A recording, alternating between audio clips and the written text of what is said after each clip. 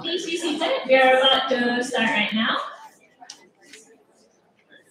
Okay. Assalamualaikum warahmatullahi wabarakatuh, and a very warm welcome I bid to all of you, distinguished guests, Mr. Aaron Paul, British Commission Malaysia Health Advisor, Dr. Murgaraj Rajdurai, President of Commonwealth Medical Association, Dr. Murlidharan Munisamy, Managing Director of National Cancer Society of Malaysia, and we will soon have Assistant Professor Dr. Teo Chia Shen, Traditional and Complementary Health Medicine Director of UCSI Hospital, and Ms. Maniha Fuad, CEO and founder from Pluswise. Distinguished guests and my fellow Chevening Alumni colleagues, welcome to the biggest event of the year, Chevening Alumni Malaysia Health Hub 2023.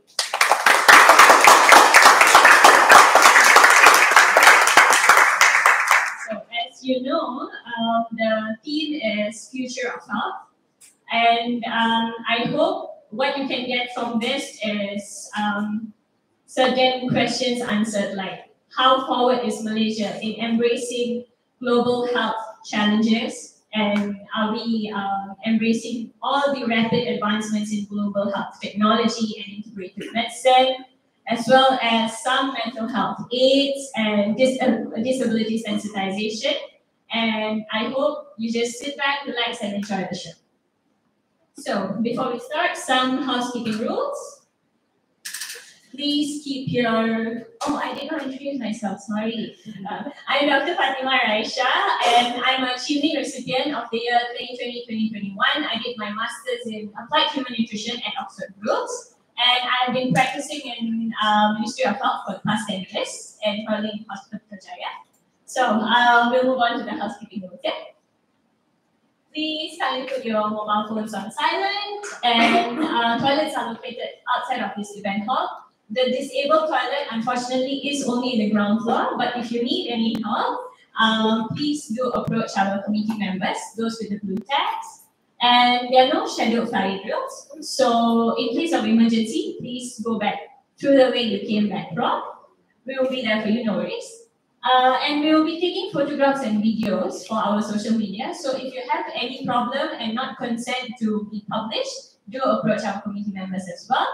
And finally, we are on social media. Follow us at Chevening Mind, and do tag us at CAMHH23 hashtag for all this event coverage. Okay, without further ado, I would like to call upon our ever cheerful and pleasant President, Ms. Nawar Shukri, Chevening Alumni President, Malaysia, for a welcoming remark. Thank you.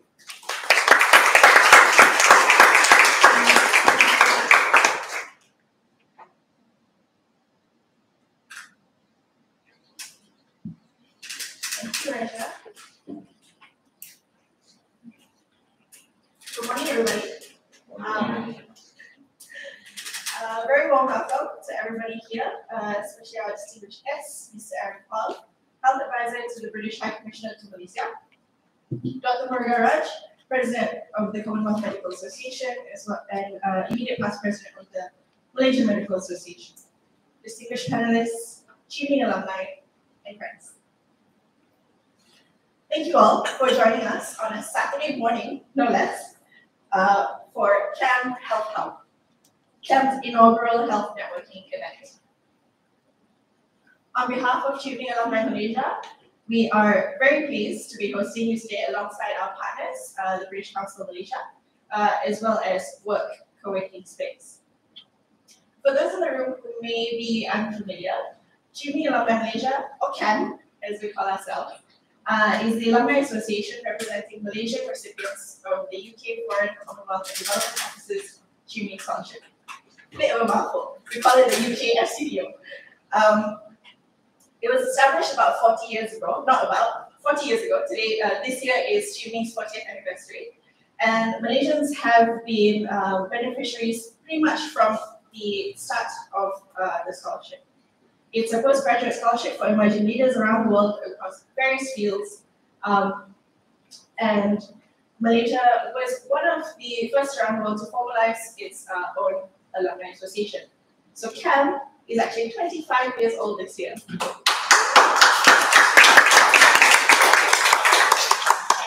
And I'd say today's event exemplifies the values with which CAM was formed in 1998. It's a blend of knowledge sharing and community building among a diverse group of people. And I trust that not everybody in the room here is a doctor or even a healthcare professional. I myself am not from the healthcare field, but we all share an aim of collaborating towards a better future. And as we have obviously learned in the last 3 years, the future of health relies on a multidimensional, multidisciplinary effort from all of us. So, which brings us here today.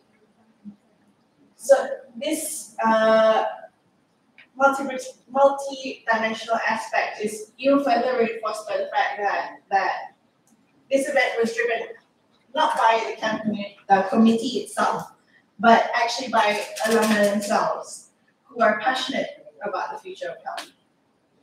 Alumna Lian Oi came to us not 5 months ago with a mission to bring together the healthcare community with the support of the CAM Health Hub Organizing Committee. Today is the culmination of that aim. I, for one, am very excited to hear from our lineup of speakers, including a series of info sessions from experts who make it their mission to build a more inclusive and accessible future. So I won't hold us from that much longer. Thank you all for joining us on this Saturday morning. I hope you have an enriching day and take advantage of the wealth of knowledge and health community members around you today. And I hope you have a wonderful morning. Thank you.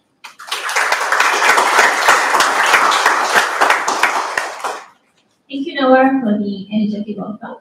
And I would like to next call upon Mr. Azfar, our Chevening Organizing Committee as well, for a few events. Hi, good morning everybody. Assalamualaikum. How are you today? Good. Dah minum belum? Thank you very much for attending and racing our inaugural Camp Health Hub event today. This event won't happen if not for the support of our community partners, especially British Council. We have a representative here, Ms. Marisa. Thank you very much. Under the Alumni UK Challenge Fund, which I won back in February, and through the Challenge Fund, we organize this kind of health networking. And we also want to say a big thank you to WORQ, our community partner, the event space that you're seeing today. So without further ado, I just share a quick video of what Alumni UK is all about and what WORQ can support the community. Go ahead, can play the video. Thanks.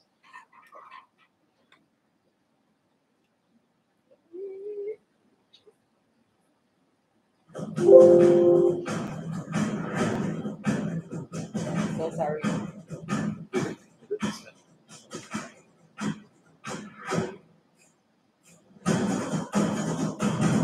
Did you study in the UK and want access to an exclusive global community?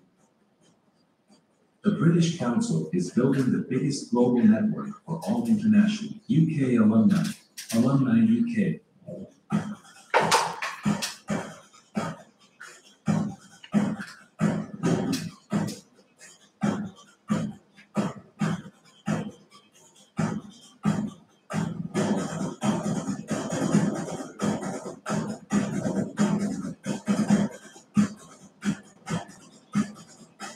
Miss out on being a member of this unique community.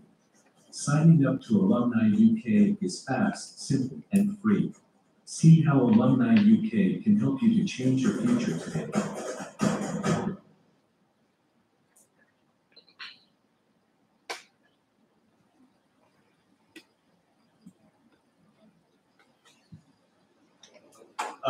If you are an Alumni UK and you haven't received your label pin, please find me after the event or something and make sure that you can get one. Okay, you can go on for the work video.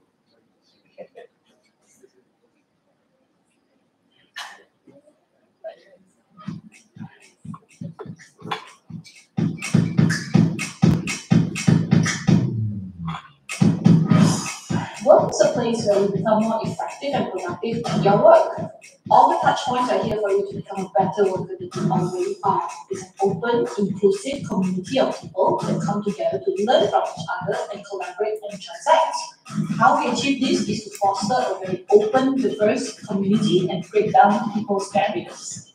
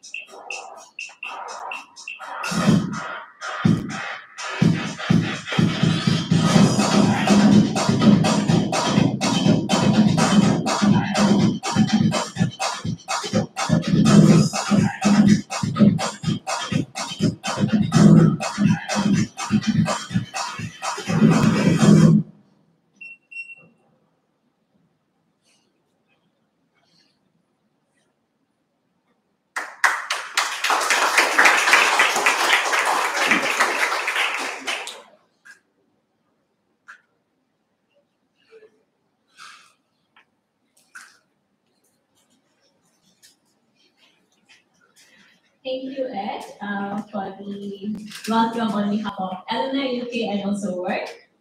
So you guys can come back to work if you have anything necessary. Now, we have a very special guest who will be giving us an opening remark. He is the health advisor to British High Commission Kuala Lumpur, Mr. Aaron Cole.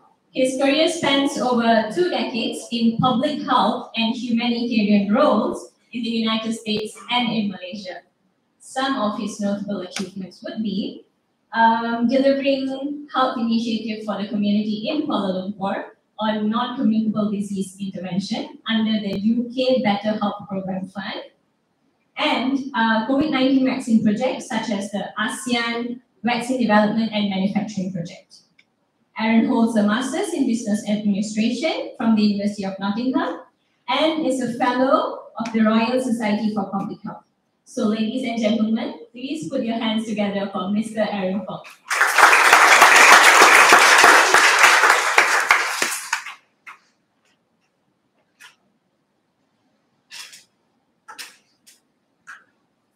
Thank you, Raisha.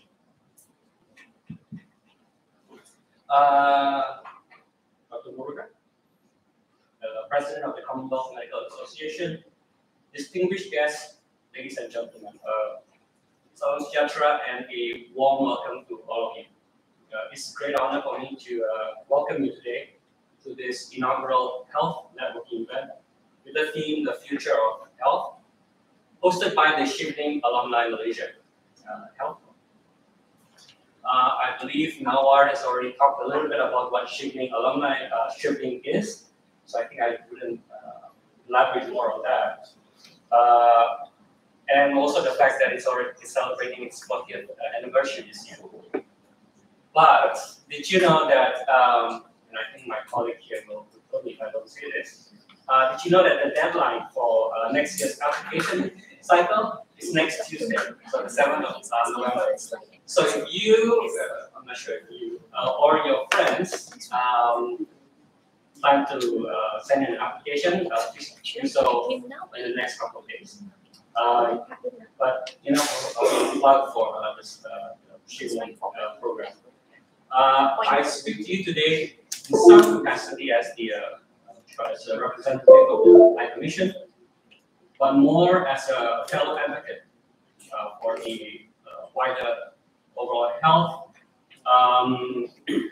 and well-being of all people, regardless of borders, and to envision what the future of health is going to look like. I believe today we'll be hearing from some thought leaders on paradigm shift in the way we practice health. I think it's a very pertinent topic these days for Malaysia, given all the thoughts on health reforms these days. But also on how we think about Malaysia, about health, especially in terms of inclusivity in physical, mental, and social. And I think that falls roughly into what World Health Organization's definition of health, encompassing physical, mental, and social. So, ladies and gentlemen, the UK and Malaysia have a long shared history. And so, I think in this time of global challenge and change, I think it is increasingly vital that nations collaborate and learn from one another.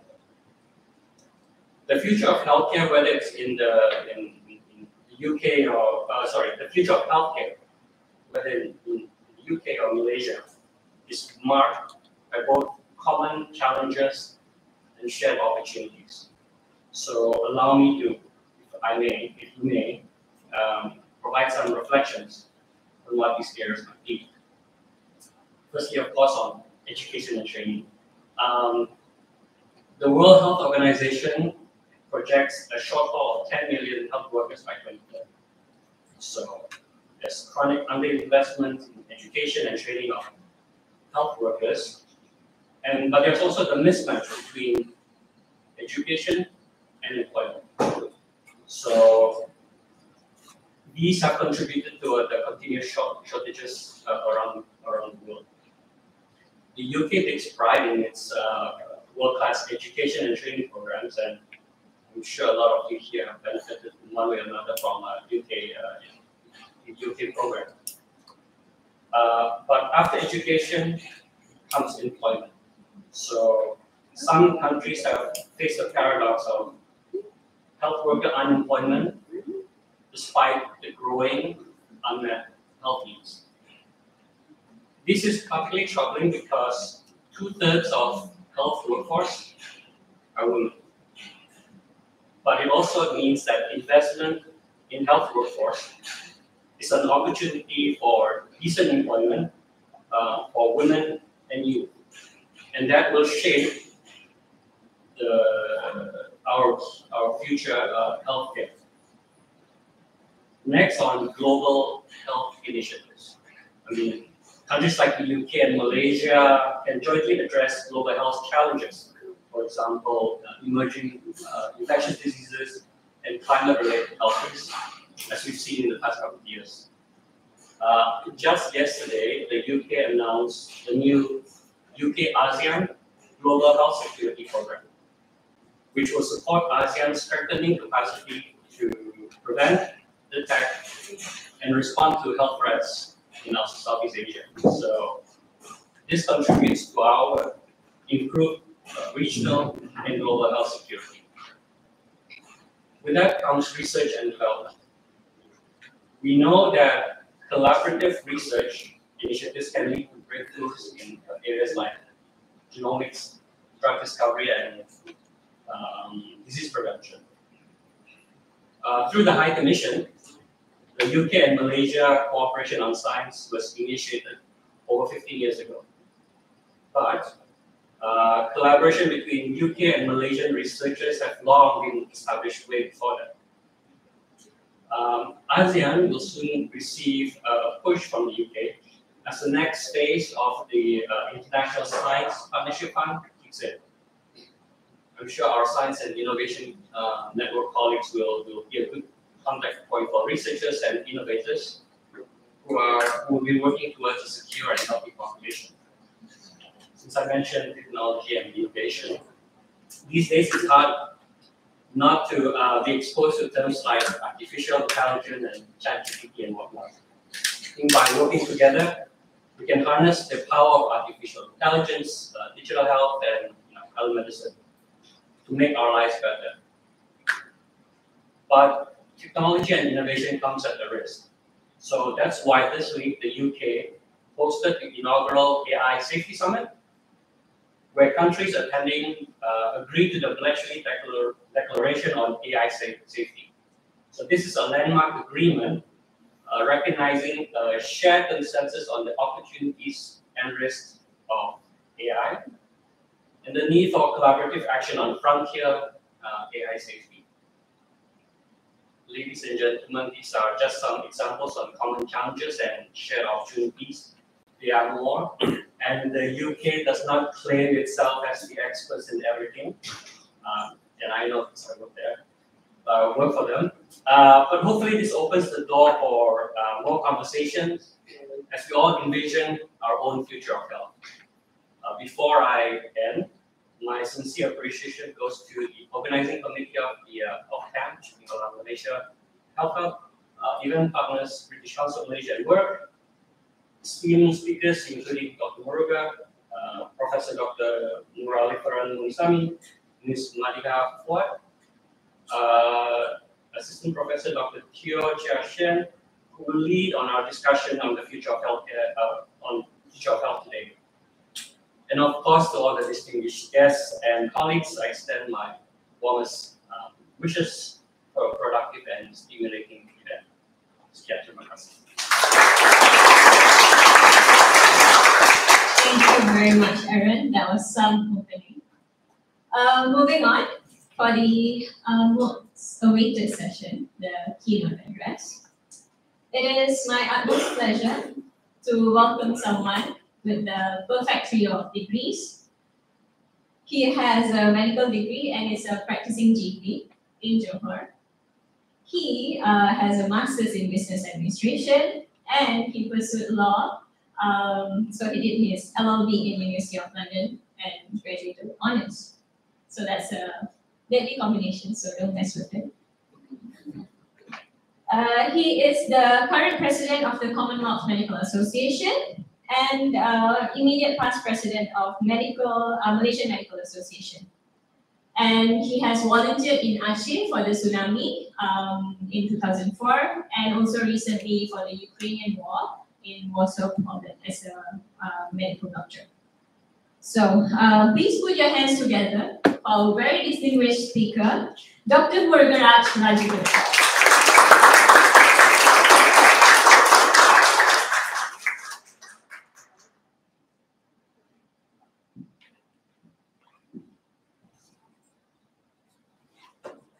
Very good morning, Mr. Aaron, my good friend, Professor Dr. Muridharan. I don't know why he's sitting right at the back. Distinguished speakers, Chevening Alumni members from the British Council. It was a great honor to be here today to say a few words. And topic is the future of healthcare, but I'm going to go add on to what Mr. Aaron said just now, because future of healthcare is global today. Everywhere, everyone is competing for the same thing. We all are chasing the same thing, but there are a lot of drawbacks, a lot of challenges. So I'm going to touch a little bit on all that and the drawbacks as well. Okay. We first must accept that the landscape is going to change. Older doctors, even me, maybe about 10 years ago or 8 years ago, if you came and told me that you do an ECG and the ECG will tell you whether you know what's your heart doing, how's your heart doing, I'm going to say no, I don't trust the machine, I don't want. Or if you come and told me that no, I'm wearing a watch and my watch says this is my pulse rate, I said sorry, I don't accept. Now because at that time it was not reliable, so we did not accept. Okay, so everything will change. The way you deliver. Going with precision medicine, pharmacogenetics, all your clinics will change. All the ways hospitals also will change. The way you keep medical records will change. Like it or not, first we have to accept that there is going to be a change. Okay, what we have to look out for? Okay, data. Today, data is the thing. No one is stealing any more gold and diamond. Everybody wants to steal data. Okay, everybody wants data. Everybody wants to hack other people's data because data is the new gold. And without data, you don't have AI. You cannot have your algorithms for AI. Okay, and next thing is, for in healthcare, your patients will be the one, your empowered consumers. And behavior change, like telemedicine, home comfort. Today, if I mean, about 7-8 years ago, if there's one old uncle who needs to monitor his blood pressure, every day they have to put him in the wheelchair, come look for car park, come to my clinic, check the blood pressure, and go back. But today, he will be at home and I can see him through telemedicine, and he will be telling me today my BP is this, and also everything changes. And scientific innovations, competition there, because as the president of Commonwealth and Legislation, I get calls from like Nigeria, from UK, from Malta. Everybody is coming up with, I've got this telemedicine app, I've got this. But every time I hear, there's improvement. There's something, they've enhanced the features of that. So there's competition in that. Okay. What you're going to look for in the next decade, the trend will be there's more patients, there'll be more technology, more information, more data. Okay, this I ran through the stuff. Okay. Smart healthcare, of course, we talk about hospital first. Even in KL today, you got something, I'm not promoting any hospitals, but Sunway has won twice the Smart Healthcare Hospital Award. And then there's one more hospital, Park City or something, they are also going into smart wards. And then you've got Care Wellness City, this is something that I'm really interested in, because they have made one big development where you have your smart hospital, you have your hospital suites, you have your physiotherapists, you have your retirement home. So you sit down there and you can do telemedicine consultation with your boss, with your doctor, and if you want your nurse is there, they will come up, so you don't have to move. So and of course individually you wear smart wearables, which actually the smart wearable that we didn't accept earlier, today everything is there. It continuously monitors your health parameters and keeping personal medical records. Okay, this is something I'll share later when I talk about public-private partnership. But okay, these are all the things that you can monitor yourself. All this on that side, you would have had to come to the clinic or hospital to check just a few years ago. But today you can do everything yourself. And now you've got something, for the future, one ring for all. You just imagine, you wear this ring, you go and sleep. It's called ring cord. It's a smart ring, and it can give you continuous monitoring of all these, your health parameters, your sleep pattern. I think if there's any doctors here, you all will know that to do a sleep study, you have to be admitted in the hospital before, or the technician will come to your house and put some wires on you, some gadget, and ask you to sleep, and next day they come and go and read the sleep pattern. Then they might call you in the evening and say, while sleeping, I think your wire came off and I cannot get your sleep pattern. But today, no such thing. One ring, however rough you sleep also, you're going to get your sleep pattern the next day. Okay? And so a smart hospital actually connects people, data, technology in intelligent ways for better care experience and seamless transition across care settings from hospital to home. That means from the time you get admitted to your home, to your follow-ups. Okay? And all this, I won't go through because they've given me about 20-25 minutes, but it's a lot of slides, so I'm just going to go too fast. Okay?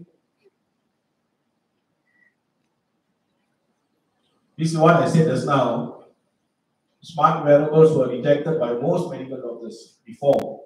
But today, smart wearables have gained considerable attention from information system academics, business managers, and health practitioners. Accepted, it's reliable. Now there's a lot of research into smart wearables. I'm sure we also used about 7-8 years ago, you only can see your, first the watch was only you can see your time, then you can see your heart rate. Then after that, you can see your saturation, and now so many things. You can see your temperature, everything there. So again, what is this? This is something that was forced upon us.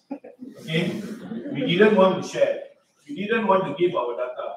You know, when this first came out, we said no, I'm not giving my data. I don't want my data. They will hack my data and all that. But today, MySejahtera is doing a lot. In fact, I'm in the pneumococcal vaccination team, and we were thinking how to motivate people to come and take their vaccination. And then we thought about MySejahtera because even a baby, under a dependent has a MySejahtera. So everybody has a MySejahtera in one of the. So it was enhanced as it went along. Same thing, particularly this thing in Indonesia and Sri Lanka's vaccination. As a Commonwealth president, I need to touch a little bit of my Commonwealth countries. But Sri Lanka was a country that everybody wrote off. They say financially down, politically unstable. But will you believe that they were one of the first countries in the world to deploy COVID-19 vaccination information management system?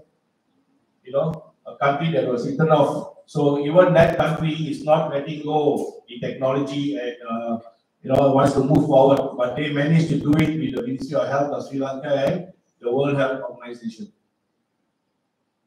Telemedicine. Are we done with telemedicine? Like I said, lot of enhancement. There's a lot of this thing. So today, first telemedicine was only between the GP and his patients.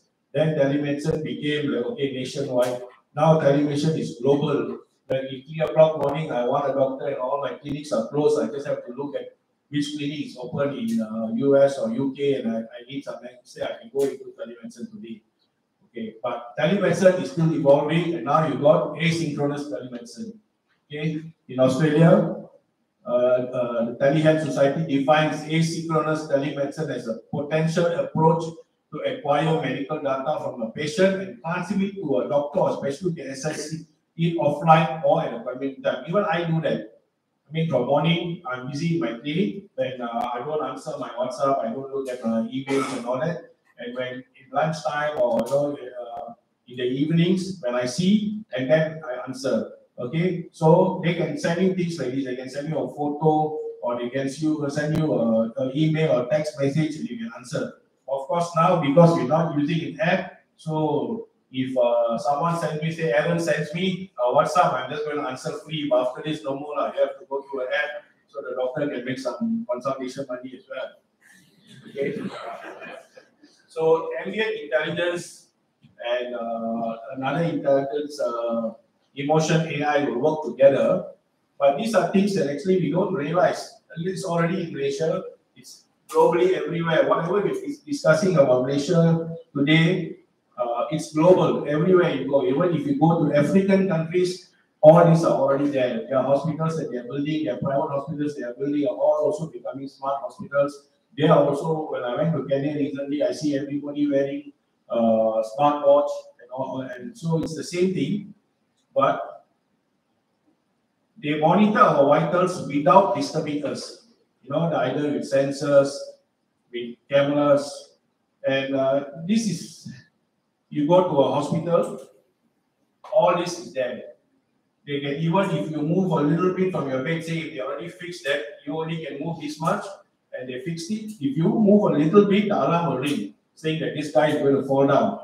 Okay, all that work is done by sensors and cameras, and now medicine dispensers as well. So in the hospitals, the nurse doesn't have to come and give you the medicine anymore. Your alarm, your phone will ring, and it will let you know that your medicine dispenser is going to dispense some medicine which is inside the bed.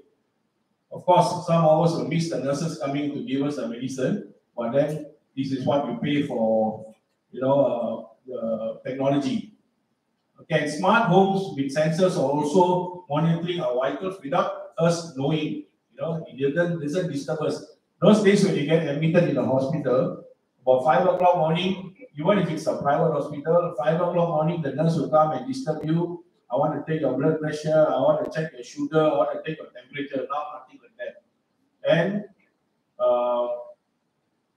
30%, as a study, that 30% of the work that the nurses do in the hospitals are actually attending to patients calling them, please close my curtain, please dim my light. But now they can do everything from their bed. So the nurses can actually pay more attention to their work. And emotion AI. Okay, so like Dr. Milo, he's doing psychiatry. So for him and other psychiatrists, this will be a very useful tool because he can recognize and interpret human emotions. He can detect anxiety and depression. Of course, ambient intelligence and emotional AI are still concepts that they are working on, but some of the hospitals are already using it. Okay, this one actually I want to talk about. The rest, I think, just touch a bit because the other team will be talking about it. But the drawbacks of AI in health sector. So the main drawback will be the data collection. Like what Mr. Alan said just now, we need data, and we cannot only use the Malaysian data. We need data from all over the world. We need laws from all over the world. It cannot be like China make one law about AI, and then US makes their own law, and then the European Union makes their own law. Then no system can meet each other, and we cannot reach anywhere. Because what we are doing or what we are building here is global. And then, of course, you got the ethical concerns. The social concern is something that we spoke about just now. Okay, ethical concern is accountability, especially in the medical field. And then the main question here is, who is to be blamed in the event of a system failure? You cannot blame the doctor when they had no part in developing the system. At the same time, you cannot blame the developer because he was not in the clinical setting. Okay, so these are the things that we have to go through. These are the legislations that we have to come up with. And for some time, use of artificial intelligence for ethical decision making in healthcare is prohibited in China and Hong Kong. I don't know whether they lifted it. It was there earlier. Okay, so drawbacks of we'll go on data collection. Patients' records. Very confidential, naturally reluctant to exchange health data. I wouldn't want to, or I didn't want to maybe a few years ago. But today, I know that I have to. We all have to. If you want to develop a good AI system for the future, for our children and our grandchildren, then we have to exchange and give in our data. Okay, then the other drawback of data collection is data security and privacy. Like I said, very vulnerable. The hackers, these hackers, they only want data. They only want a record. They don't want the gold and the diamond anymore. And patient consent is a key component. So, like I said, not everybody wants to do it. So what happened is, the key component of data privacy issue, many practitioners may allow wide usage of patient information for AI research without the patient approval. It happened in 2018. Google acquired DeepMind, a leader in healthcare artificial intelligence, and the NHS had uploaded about 1.6 million patients' data to DeepMind servers without the patient's consent to construct its algorithm. Streams and an app for acute renal impairment. It came under severe criticism. So these things can happen because no one is sharing their data. No matter what the drawbacks, artificial intelligence, no matter what the drawbacks, artificial intelligence is going to stay. Okay? It will continue to play its present part and ultimately become a mature and an effective tool for healthcare. AI will definitely stay. People are already talking about diagnostic centers purely with AI. That means I walk into a place, I don't need to see a doctor, I do my CT scan, only the doctor has to order it. After I do my CT scan, MRI, I take my chest X-ray, I get the report, and then I decide whether I need to see a surgeon or whether I'm okay. So diagnostic centers with AI, even in India, they're already pushing for it. Okay, this is the This is the gray area that we are talking about, and a lot of laws are coming up. The first few laws were the General Computational Regulation of Europe and the Health Research Regulation.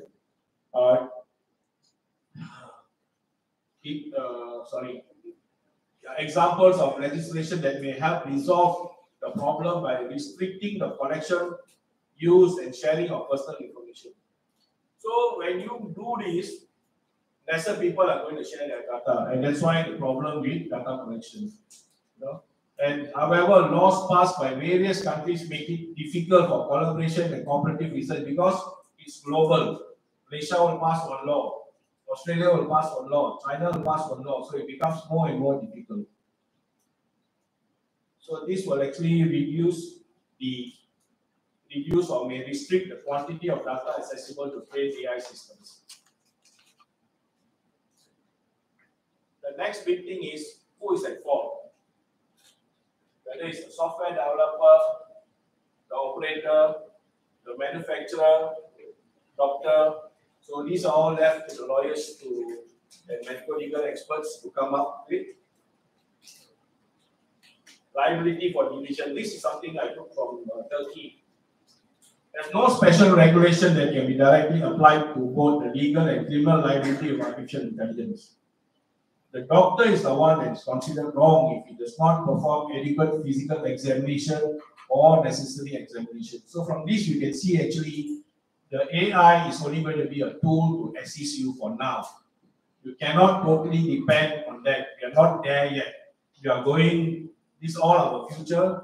We are working towards it, but again, the doctor is the one that is going to be held responsible if you do not do the necessary examination. And even if the AI system makes a mistake, you should be able to recognize it. And how to go about all this is, medical education also must change. Okay, we have to introduce, because say in 5 years, AI is going to be somewhere. And if you go join med school today, you come out in 5 years, but you do not study anything about AI, when you come out, you're also going to be blur like all of us when it comes to AI. So it's crucial to integrate basic AI tools, application, and terminologies in medical institute. And also training for the health practitioners, young doctors, specialists, how to manage the AI. Okay, we'll go on the right later, but US had established the Food and Drug Administration to evaluate the safety and efficacy of AI system. NHS in UK is also drafting standards for showing the effectiveness of AI driven, but just now Mr. Aaron said something new happened. And I know that the EU Parliament has also come out with some regulations for AI. I think they're one of the world's first to come up with that. And Malaysia has got a bill also. But you look at this. Look at this thing here. This was taken a few days ago, New York Times, where AI actually all of this started from there. But their doctors itself are not happy to use AI yet.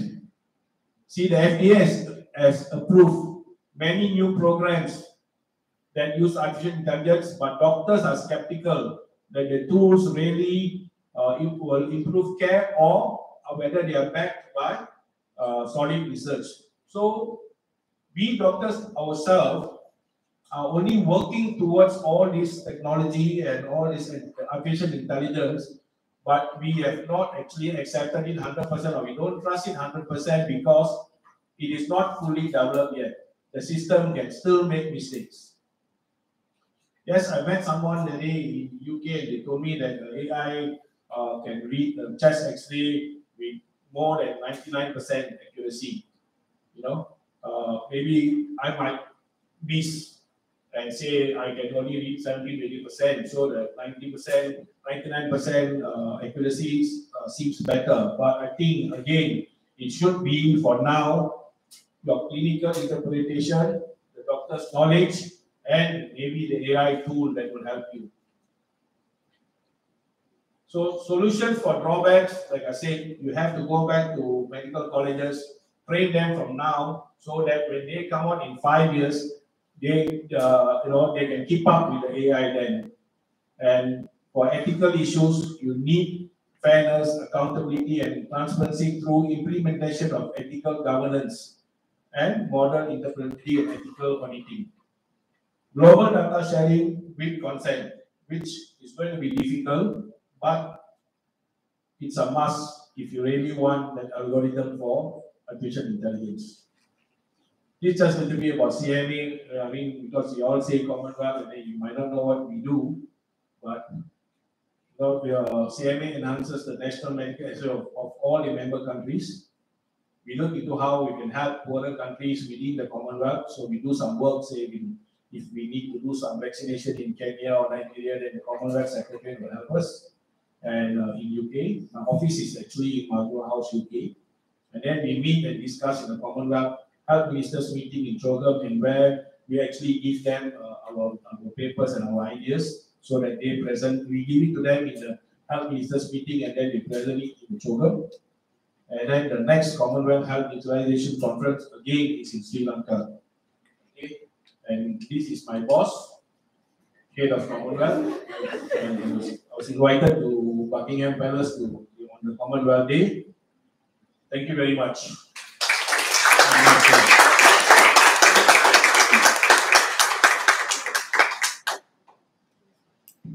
Thank you very much, Dr. Murugan. That was some really opening session, I think eye-opening points on AI and future of healthcare. I think both Mr. Aaron and Dr. Murugan actually is trying to tell us the future of healthcare is AI, and it is here to stay. And I think more collaboration with different countries like the UK and learning from each other will actually help us to propagate Malaysia's future of health. Okay, now, ladies and gentlemen, we have reached to the core of our event, and I'm sure you guys are waiting for this panel session. Yes? Yes? Okay, wonderful. So, for this session, we have very prominent speakers who are leaders in their own field, and this will be moderated by Dr. Jinsky Chan, and he will introduce the speakers later on. Dr. Jinsky is the Medical Director of Angsana Health, which delivers a patient-centric digital primary healthcare system in Malaysia and Southeast Asia. He ventured into digital healthcare services after 4 years of clinical practice, and he holds an MSc in the public health with a specialized stream in health economics, and is a global future fellow in the theme of predictive healthcare. He's also an author for the media, such as The Star, FMT, and Code Blue. So we definitely have the right person to moderate this session. So please welcome Dr. Jinsky Chan.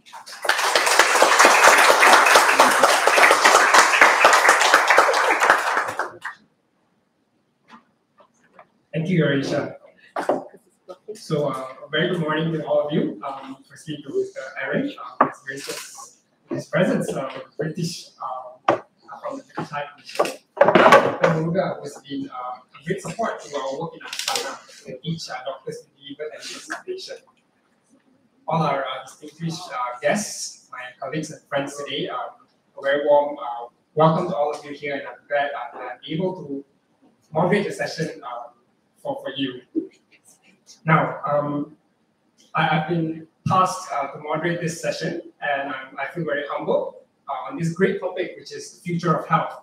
Health is big, future is bigger, but what's even bigger is the list of panelists that we have today. And before we invite them, I'd love to read their bio to you so you know who you're listening to today.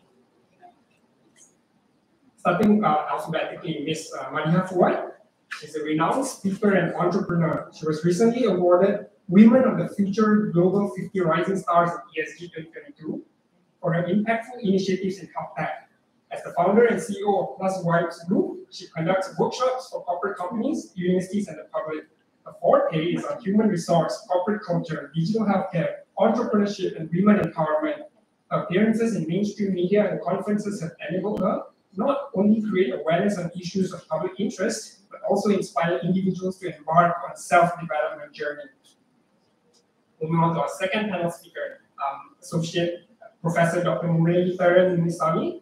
He's a public health physician with interests in public health, health systems, and health economics. He was trained as a medical officer at the Korean State University, Russia, as a Malaysian Public Service Department scholar, and holds 3 masters: Master in Community Health Sciences from University Kebangsaan Malaysia, Master in Health Policy, Planning and Financing from the London School of Hygiene, Tropical Medicine, and London School of Economics and Political Science as a Chevening scholar, and a Master in Medical Education from University Malaysia.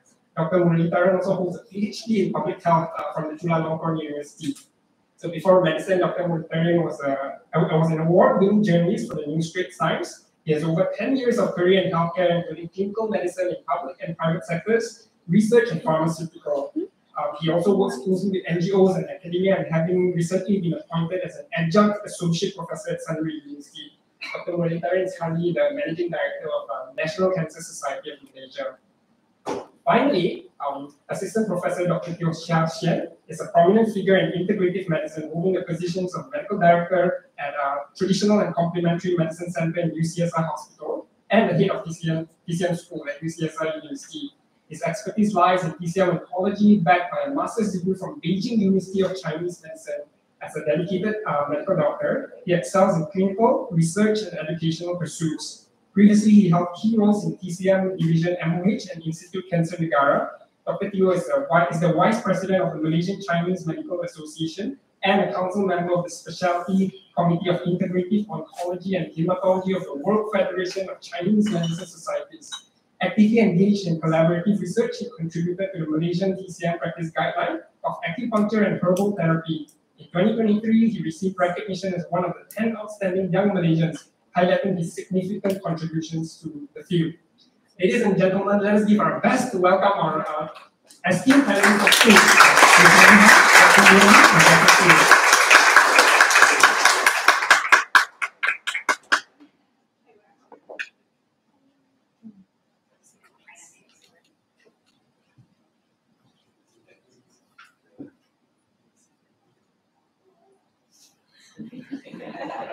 He's got a hot seat.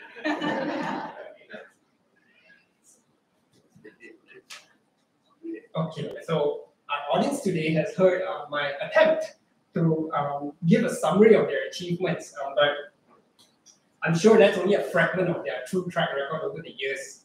So I think each of them has 10 to 20 years working experience. In combination, will be older than many of us here today.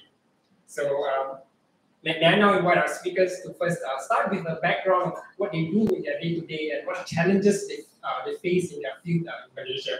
So let's start on the most left, Dr. Teo, over to you. Thank you.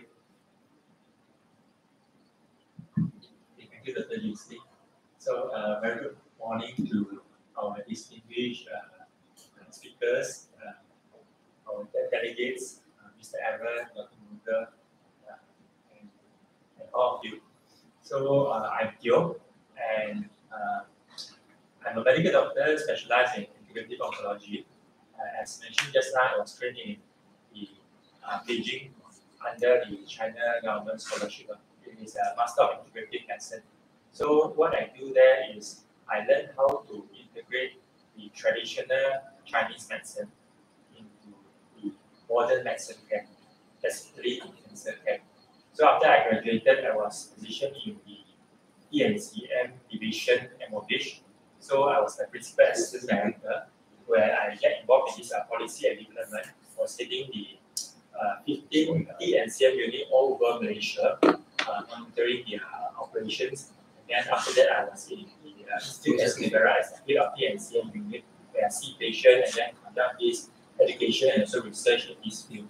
So for the challenges we face in this integrative medicine, when we talk about integrative medicine in Malaysia, there is the integration of modern medicine with traditional and complementary medicine.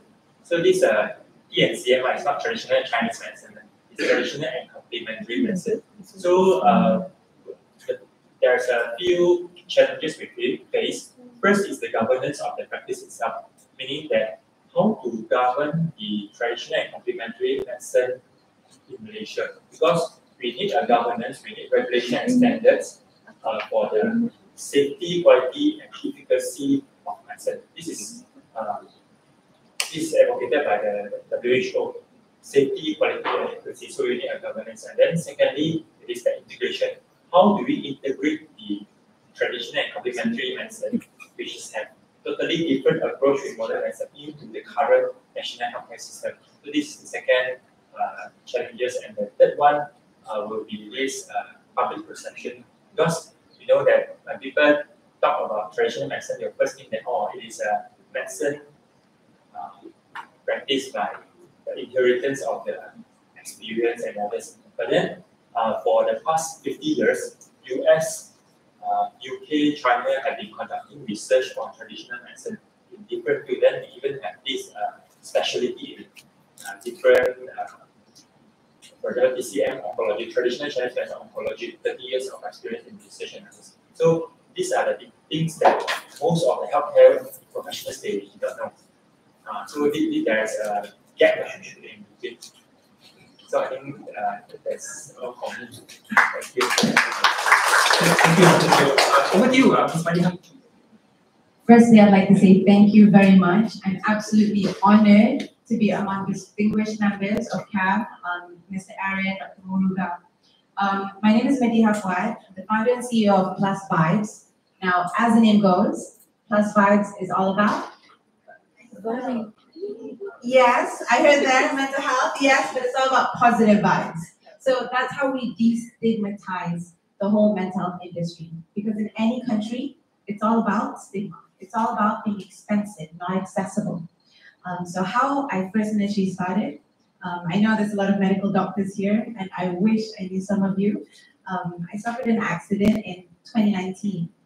Now that accident led me to being semi-paralyzed because it affected my long thoracic nerve.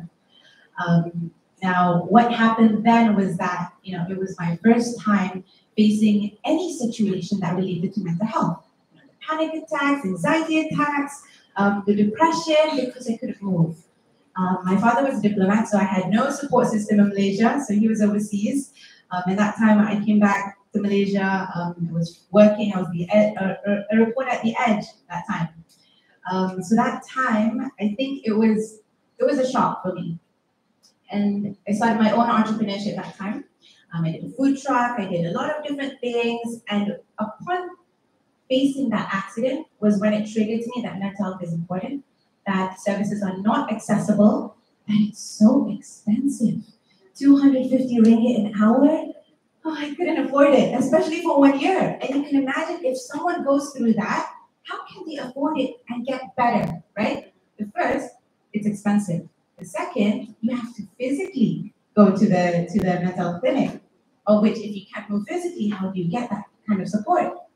And last but not least, it was the stigma. Mentally ill, there's something wrong with you, all that kind of thing. So Plus Vibes was brought about with a team of psychologists, and we partnered with a lot of universities, and it was all about destigmatizing mental health and making it accessible. And accessibility in this sense was to pull in all the resources from every single state and put it on a platform. So in that way, certain states like Penang, so we do a partnership with the NGOs in Penang, they have numerous number of counselors, psychologists, clinical psychologists. We pull it. The Sarawak has lack of counselors, and that's where we can create that accessibility. Alhamdulillah, 3 years down the road, we've supported 40,000 users. We've cared for 900 suicidal individuals, of which they go through a program of maybe as short as 1 or 2 months, 6 months, or even a year. And some of them are still with us because they go through specific trauma conditions. So that's part of our social impact. How we're sustainable in that sense, because in any company you have to be sustainable. It's about the B2B. It's about corporates. It's about supporting employee wellness. One of the challenges, I think the question was, one of the challenges was that previously, I would say corporates would allocate X amount for EAP, right? And this was just to It was just a checklist that, okay, we do provide this, and this. Yes, mental health care, yes, physical health care, we do provide all these accessibility, gym memberships, all these kind of things. But EAP today is more than that. EAP today might cost them slightly more because there is more problems. Like, for example, we support this MNC, a bank. In Southeast Asia, they have different branches. Little do they know that they have suicidal individuals. And these suicidal individuals not only affect themselves, but they affect everyone around. When you're wondering, why is somebody so angry suddenly and, creating that whole toxic environment? There's probably something going wrong. And one example would be perhaps their son is suicidal and they don't know how to cope with it. Perhaps they're going through a marriage. You can see the increasing divorce rate issues. So there are so many personal and external factors that affect employee wellness. So that's the crux of it. So we focus on a social entrepreneurship side where the public can get access to free chat therapy. And how we do that is through our volunteer system. We upskill graduates, all these kind of things. And then we have the B2B. So alhamdulillah down the road, that's +5 now. Thank you, Maria. Good morning. My name is Murali. Thank you so much for having me today. Of course, please allow me to acknowledge my boss in the Medical Association and our mentor, Dr. Muruga. Pleasure, Mr. Aaron, Dr. Aisha, who have worked before, Dr. Theo, who we've known for years, and Dr. Jinsky, some other colleagues of mine. And of course, Nawa for really putting together the event. I would say it's national service camp. So always a pleasure to be able to come and speak for the fraternity to future humans, hopefully.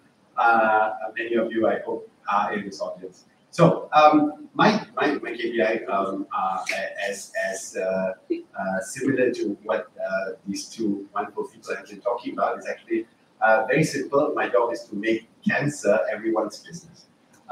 So the problem is, and you will realize this from very, very repetitive kind of theme around what everyone's talking today, speaking from Dr. Muruga, I think earlier, and what Aaron was saying as well. I think one of the things that we're waking up to is that healthcare as a space is actually very poorly, directed by healthcare professionals.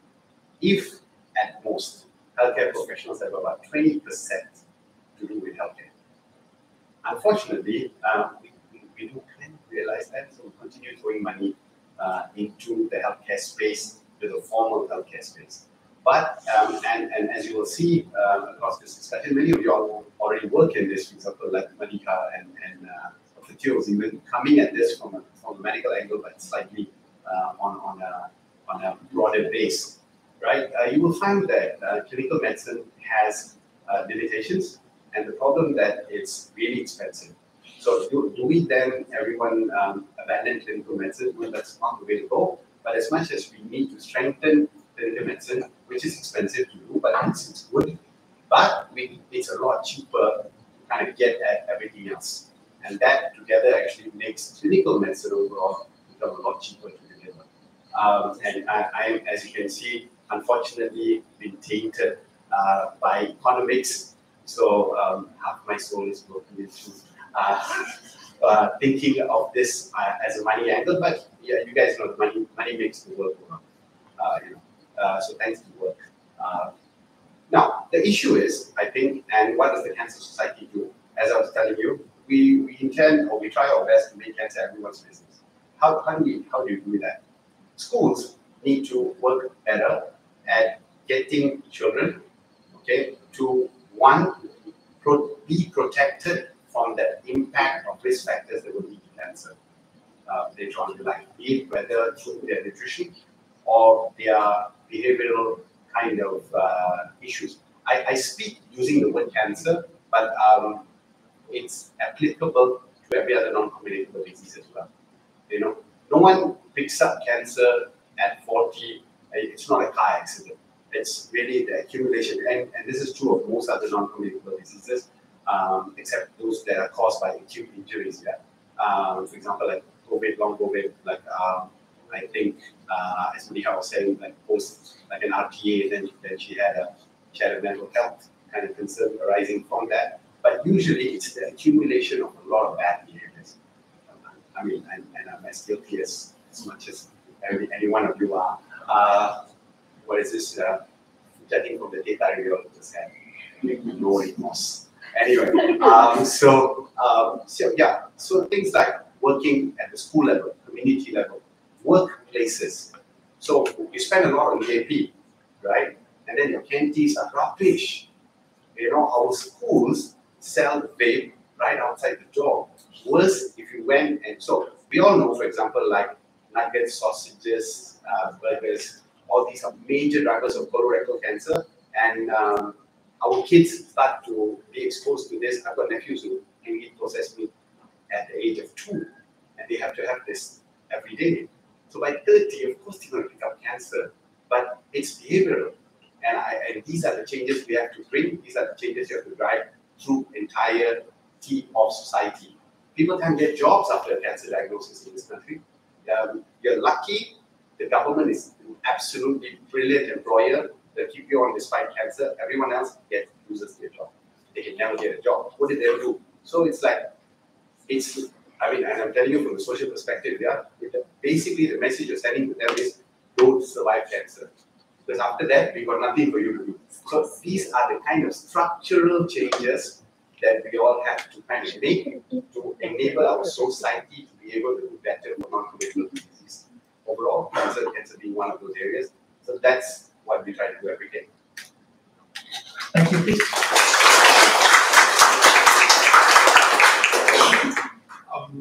My heart feels very heavy as we start with a note on the problems that we face in our country. And thank you so much, Dr. Teo, Maniha, as well as Dr. Boli, in describing the problems that we face really. And the reason why I bring what is the problem that we're facing now as the start of the panel discussion is so that we know what's been happening in the past, what's happening now, and how are we going to reach a future of health that is much better and that can overcome all these problems. So let me recap. Dr. Teo mentioned 3 problems in TCM. First is perception of the people. Second is integration into the current health systems. And finally, governance of TCM. Maniha mentioned about problems with accessibility, with affordability, as well as stigma related to mental health. And finally, Dr. Murali, if I remember correctly, it's a problem of stakeholder buy-in from the schools, from the government, from the workplaces in making cancer survivorship equitable for everyone who is in Malaysia. So thank you so much for describing the problem. Now, moving on one step ahead. Now we've described the present of health. Let's go one step further to the future of health. My question to our esteemed panel speakers is, do you think in the next 5 years, 10 years, based on the past track record that Malaysia has, do you think TCM can be fully integrated into the current health system? And if yes, no, why? And to Maniha, do you think mental health can be as accessible as physical health today in the next 5 to 10 years for mental health? As well, finally, for Dr. Murali is for cancer stakeholder buy-in, preventive programs and screening programs. Can it be as on par as curative management of cancer in the next 5 to 10 years? So maybe we'll take the other way around now. We'll start with Dr. Murali. Sure. Okay, thanks. So I think one of the, I told you that prevention is cheap. And everybody understands this. There's like nobody in the world who doesn't echo this issue of prevention is cheap. Right? The problem is prevention is cheap. So what do I mean by this? Prevention is not driven by economics because there's no economic incentive to do prevention. On the other hand, so how much does eating healthy cost you? A lot, absolutely. It's rubbish, right? Really, it is. But this is the heart of the problem, right? Because the entire eating healthy space is driven by consumer, companies working within that space, which is a good thing, but they can never get up to the economies of scale to be able to deliver something cheap enough and healthy at the same time. But on the other hand, okay, you've got the golden arch.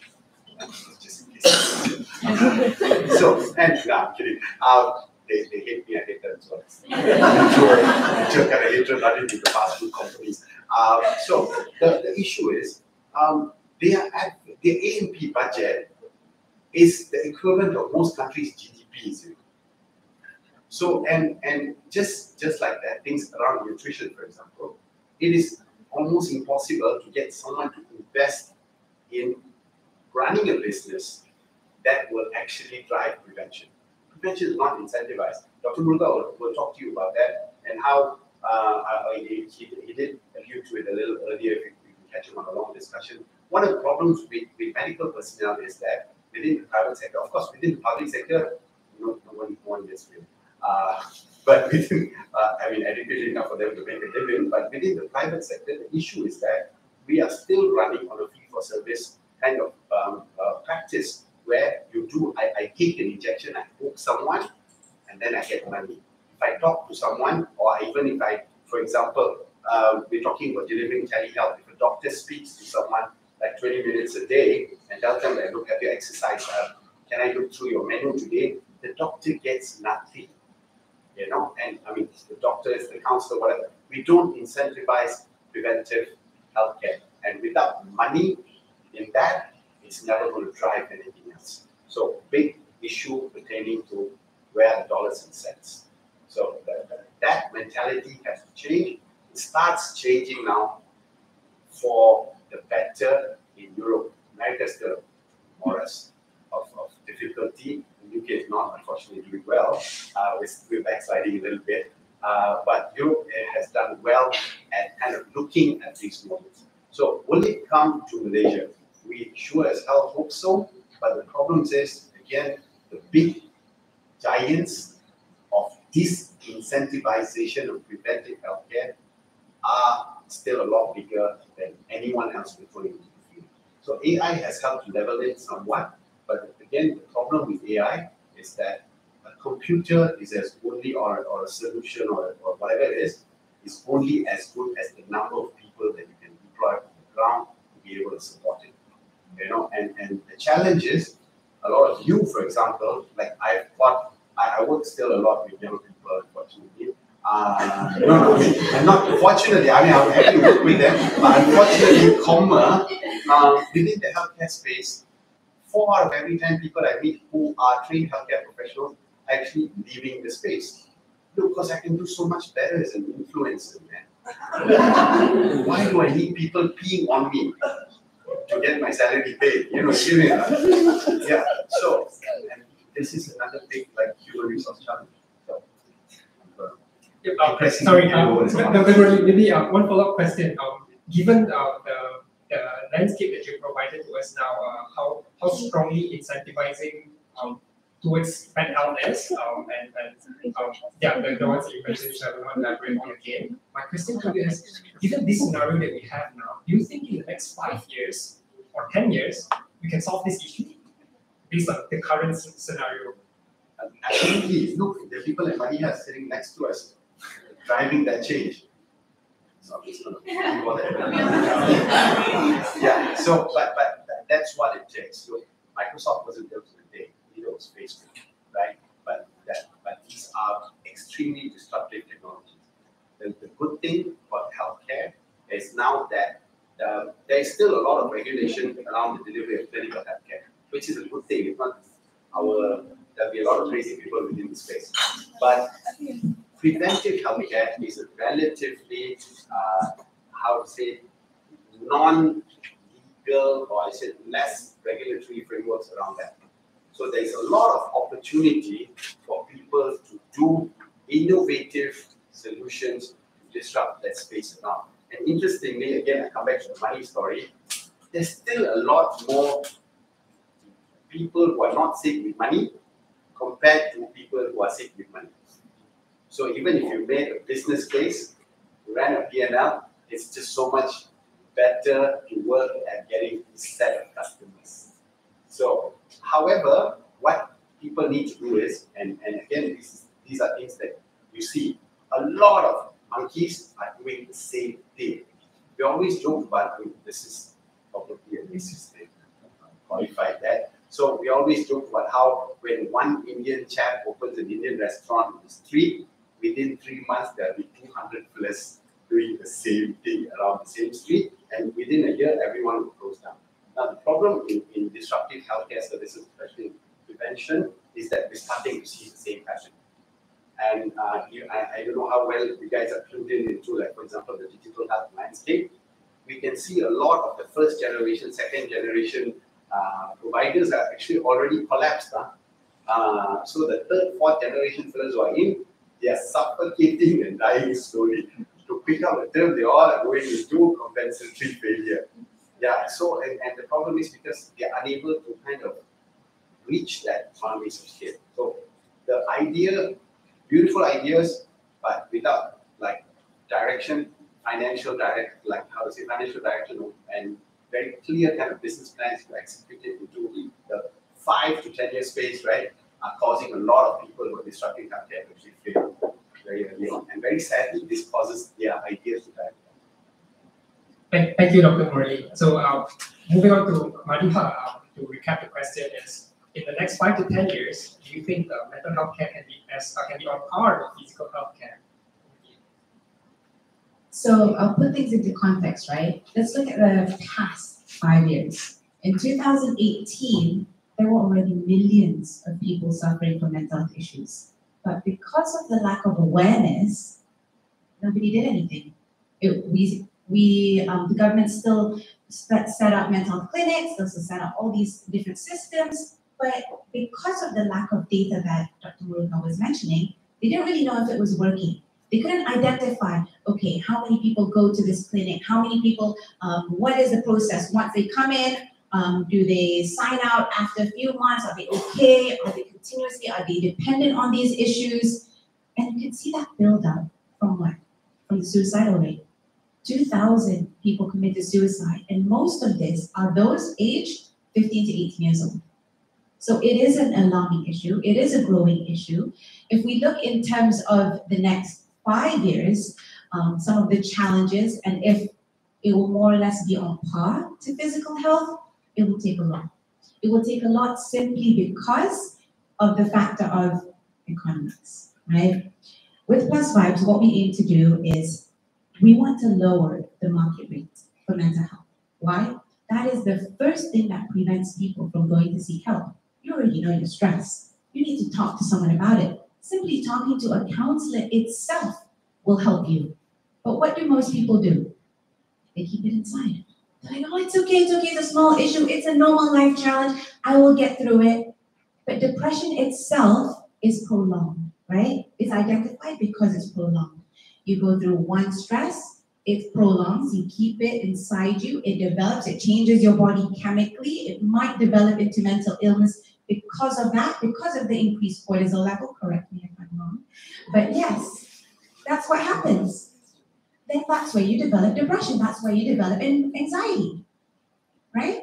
So when you look at it from that point of view, and whether services are willing to lower down that 250 consultation fee, the 300 ringgit psychiatry fee, the 500 ringgit trauma abuse consultation fee, will people actually go for that? The first thing that they'll say is that I already went through all of this. I can't fork out another 500 for 1 hour. Because in any treatment, you need not just one session, you need a program. You need a 12 session. You need maybe 2-3 month session. You need 6 month session if you went through what I went through. You see? So in terms of accessibility, the first thing is there is a need to disrupt the whole ecosystem of mental health systems to digitalize it and make it more affordable. Now, we do have numerous clinics that are on board that are listing on Plus Vibes app because they believe in that. They believe that accessibility only comes when it's affordable. And that's where we see so many, everyone on the app in their clinic, yes, they are still charging that 250 because they have cost. But when we digitalize it, we don't have that much cost anymore, right? You can do it in your free time. We open it up for freelancers as early as 8 a.m. and then as late as 11 p.m. You see? So that's where we get that accessibility. So people who do believe in wanting to create that social impact, in wanting to contribute and help the society and the future workforce, the future generation, the children, will lower their price. But of course, in anything it's economics, it's whether it's a business, it's whether they do it for a business, it's whether they want to be sustainable. So I do believe in the next 5 years, you will see two different shifts. You will see some people who will go all out in making it affordable and accessible. Perhaps even now, and on the app right now, we have those charging 250 outside. On the app, it's 50 ringgit. 5 years experience. Why? Because with that, they are able to touch lives from people in Kedah, from people in Johor, and for that itself makes them feel good, right? It creates that social impact. And at times you will still have, and you will still need that physical clinical intervention. You will still need to go see a doctor.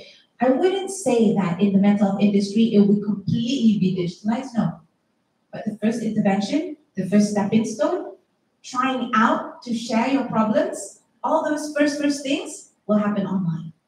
And when you feel that, okay, now I feel comfortable enough. I feel like I want to try and go to a physical clinic. Perhaps there's a different program. Perhaps there's physical activities that I can actually do that can help me. So it depends. It's different types of needs, what you need as an individual. If you have that stigma, digital telemedicine is more accessible and breaks that stigma for you. But again, there will be that shift based on who wants to create social impact and whether it's business. Thank you so much, Maria. Before we turn to Dr. Teo, I'd like to tell a joke. The joke is, sometimes I'm moderately depressed because of life events. But after I see the price for a counselor, I'm severely depressed. Oh no, I hope I change that. That's a joke. And I think one irony that was brought up by both Manika and Dr. Muni is how much the private sector is charging for health services and how underpaid the healthcare professionals are in the government sector. And this economics has been there and it will be there. Here, here. Thank you, Risha. And that's up to us. I mean, all of us are so talented here, we're so educated, and there's so many things to do with the qualifications that we have, with the experiences that we have, so many problems that we've described now. And now we're turning the field of traditional and complementary medicine. So, Dr. Teo, the question is, do you think in the next 5 to 10 years, TCM can be on par with allopathic or Western medicine in our health systems? Thank you for the question.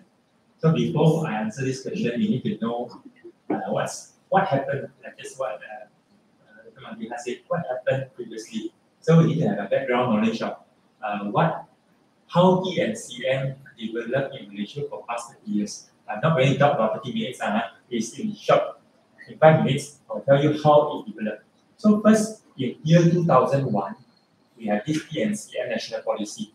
So in this national policy, it stated that traditional and complementary medicine will coexist with modern medicine in national healthcare. So it gives a positioning, coexist. So in 2004, the traditional and complementary medicine division was established in KL. So the function of this division is to regulate the practice of this TNCM. And then from year 2007 until now, we have 15 hospitals, MOH hospitals, with this TNCM unit, traditional and complementary medicine unit. Basically, every state we have one hospital, one government hospital with this unit, beside Perlis and also Perak. So the services we have it in these TNCM units are traditional Malay medicine, Urut Melayu, the massage, and then we have this postnatal care. And for traditional Chinese medicine, we have acupuncture and also herbal therapy. Herbal therapy as an adjunct treatment for cancer in 4 hospitals. In the north, there is Hospital Kepala Batas.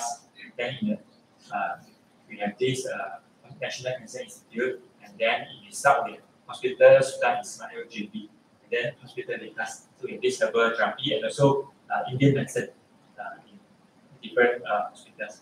So with these TNCM services established in government hospital, the next step is a very important or crucial milestone for this TNCM development. It is the TNCM Act. Traditional and Complementary Medicine Act 2016. So with the establishment of, with the introduction of this act, they give a position or recognition to these TNCM practitioners in Malaysia. So currently, from 2017, 7 recognized practice area in TNCM. So 3 traditional medicine, traditional Malay medicine, traditional Indian medicine, traditional Chinese medicine, and then for the complementary medicine, osteopathy, chiropractic, homeopathy, and also Islamic medical practices. So these 7 practices are recognized under this act, and then from next year onward, from February 2024 onwards, anyone who wants to practice these 7 practice areas must register with TNCM Council. TNCM Council is like MNC, Malaysia Medical Council. So they must register with TNCM Council, or else they cannot practice. But this also means that this practitioner will be held accountable to their practice. They will need to accountable. So with this TNCM Act, then the next step is TNCM Blueprint. So together with Boston Consulting Group and also the WHO, we have developed a TNCM Blueprint in 2018. So this 10 years blueprint from 2018 to 2027, we focus on 4 areas: practice, product, research, and education. How Malaysia TNCM field is going to progress in these 4 directions, this blueprint. And also this year, we have the first in the world TNCM research framework. Because previously, in other countries, even in China and US, we are using the scientific way or modern medicine method to examine the more traditional and complementary medicine. For example, in China, when we use scientific method to look into, to investigate the traditional Chinese medicine, there are a lot of research gaps. So that's why millions have been spent, but then not many promising result was is there. So they have changed. So Malaysia, we have developed this research framework, meaning that we use TNCM method to have research on TNCM practice.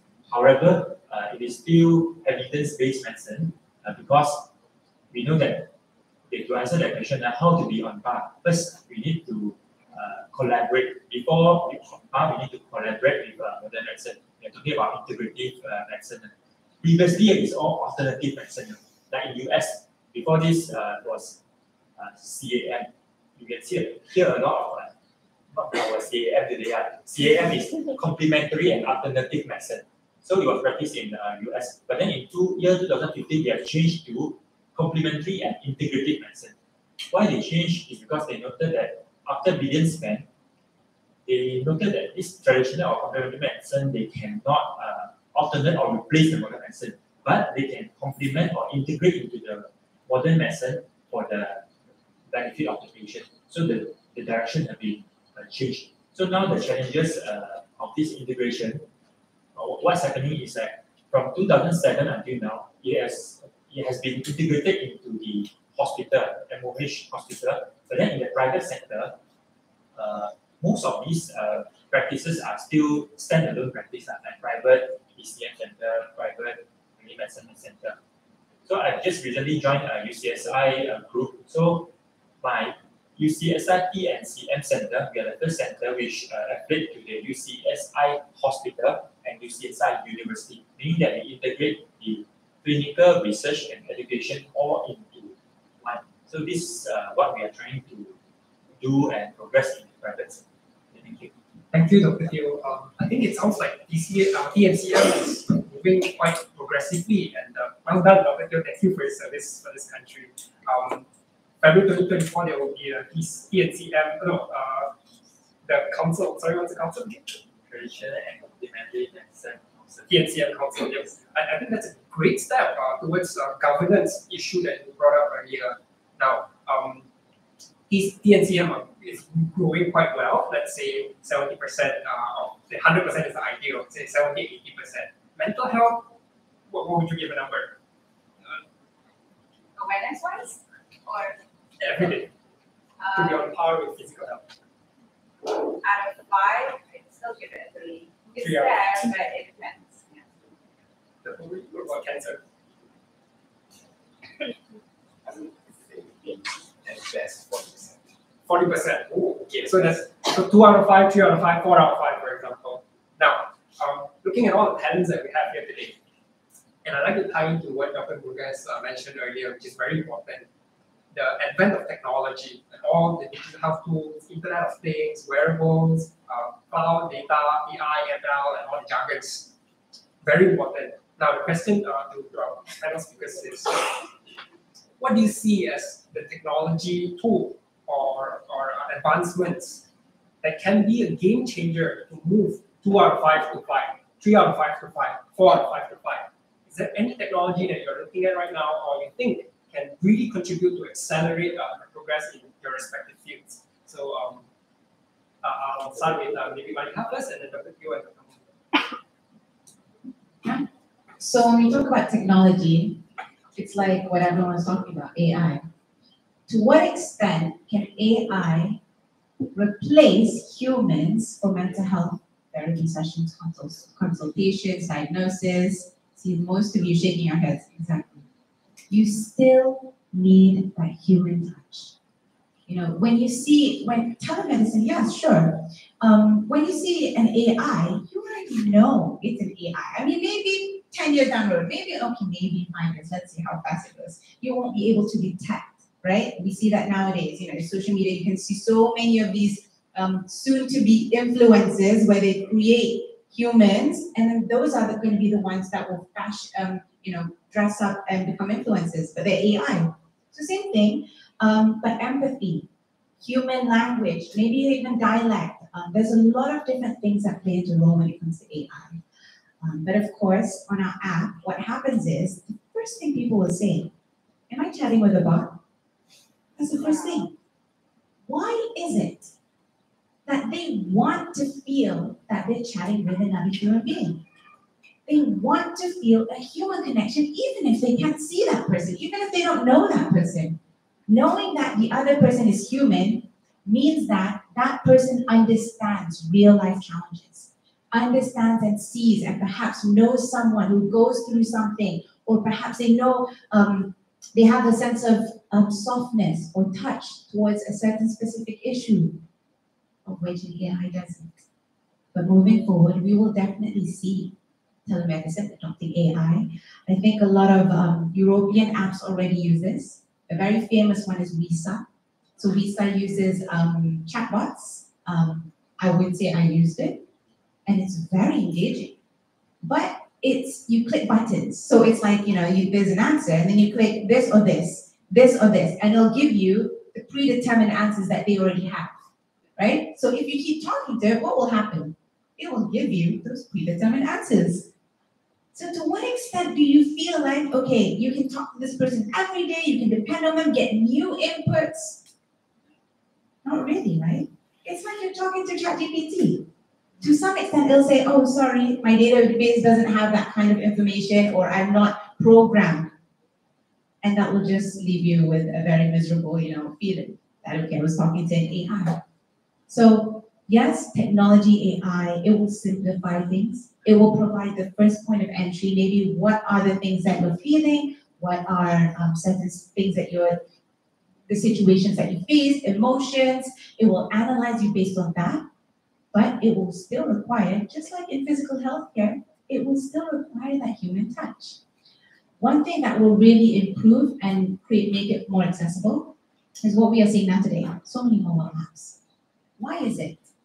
It's because everyone's getting used to it, right? Everyone is so used to being on their phones in front of a screen, in front of a computer, that it's just become a norm for us to depend on things and to use services that are on our phones. And it's all about accessibility. Moving forward, you will see these apps, including +5s, onboarding counselors, psychologists across the globe. So you will get accessible counselors and psychologists from different parts of the continent. And that's what technology is all about, right?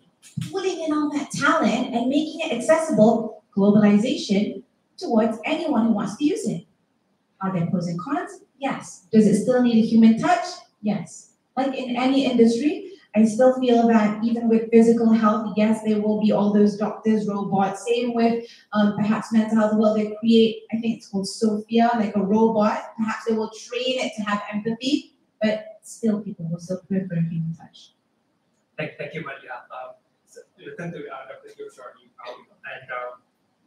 and I really agree with the need for human touch in healthcare. In fact, that's something that cannot be replicated in AI. So thank you for bringing that up. And we have a large boom in mobile apps and digital healthcare apps, but still the human touch is very important. So while we turn to Dr. Teo, I'd like to add on the question. The question initially was, what's a game-changing technology that you see that can accelerate the growth of TNCM in Malaysia? I'll add on to that and say,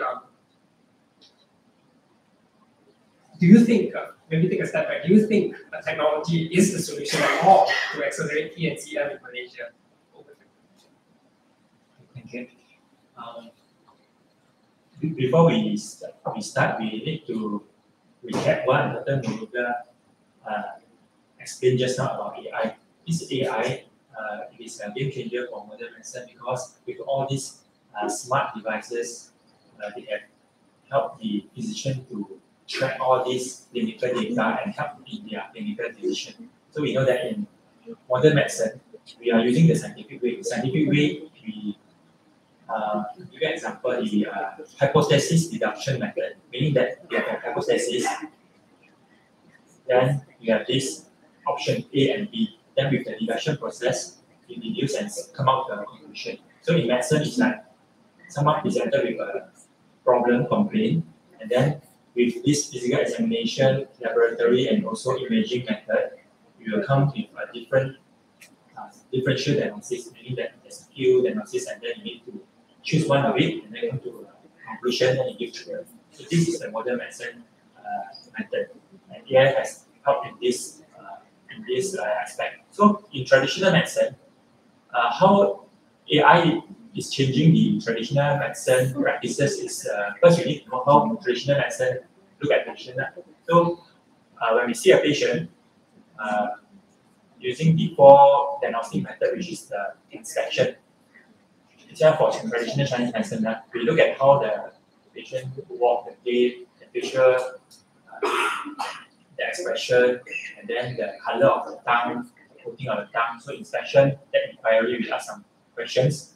And then the palpation and auscultation. Palpation, you know that we always, in the drama series, we take the pulse and this. So with all these diagnostic methods, they will come to a conclusion. What is the TCM pattern? This TCM pattern, in TCM we say yin and yang, and for fire and water. Yin and yang is excessive or deficiency or something like that. So this is a TCM pattern. And then with this TCM pattern, based on the previous knowledge, which is the knowledge in the ancient text. When we talk about ancient text in TCM, it's not like modern medicine. Modern medicine has a history of 250 years. In traditional Chinese medicine, it's 2,000 years ago. So when I study in Beijing, we look at this ancient text, 2,000 years ago. Okay? So, however, this knowledge evolved. So this TCM practitioner, they need to use all this knowledge and then to try to relate to the patient's complaint and come out with a TCM diagnosis and give this treatment. The treatment, let's say there is a yin deficiency, so we supplement the yin. If yang excessive, so we will do the corresponding treatment. Either it's in herbs or in acupuncture, so you can see the progress. Now, how AI is changed this is from each level. So the past 5 years, China and also US, they have been taking all this information from the ancient text for the past 2,000 years and put inside a database. Okay? So 2,000 years knowledge in one database, and then together with more than 100 of these TCM master. So what are TCM master? 80 years old, 100 years old TCM master. Because they pass down from generation to generation. If they pass away, this inheritance or the loss of this knowledge. So what they do is they interview and then they take all the information, look at their prescription, their acupuncture point, and then they collected all this information. So this is the second data First is all the ancient text, 2000 years, and then this ECM master's experience, and the third one, the past 50 years research, what have been done in ECM. So all the research findings, they integrate all these three. So after they integrate all these three and put into one platform, and the apps have been created actually. So with one handphone, when you see the patient, then you can put in what's the complaint and others. Then you take the pulse. What's the pulse? The pulse is big, the pulse is wiry. What's the color of the tongue? What's the color of the tongue? You put in, it generates a diagnosis, differential diagnosis, including if it's an emergency which requires modern medicine intervention, say, oh, then you need to refer to modern medicine. So if this you already changed the whole practice of ECM. And then this is only the diagnosis part. There's another part which is AI assisted device, meaning that we take pulse. You say this is wiry pulse, but another person says this big pulse. Then how are you going to standardize the pulse taking? When you look at the tongue, you say it's red color, but from another angle, maybe it's a dark red. This is light red. So with this AI driven device, it also can help in this diagnosis. That's why you can see AI actually will change, but this AI hasn't really come into Malaysia in this field. I know this actually last month when I went to Beijing, there's an overseas international conference when they presented their research finding in this. So they already started implementing in China. So one doctor, ECM doctor in rural area, usually they can see only 5 to 6 patients. But with this AI-assisted apps, right, from 6 patients, you can see 70 patients.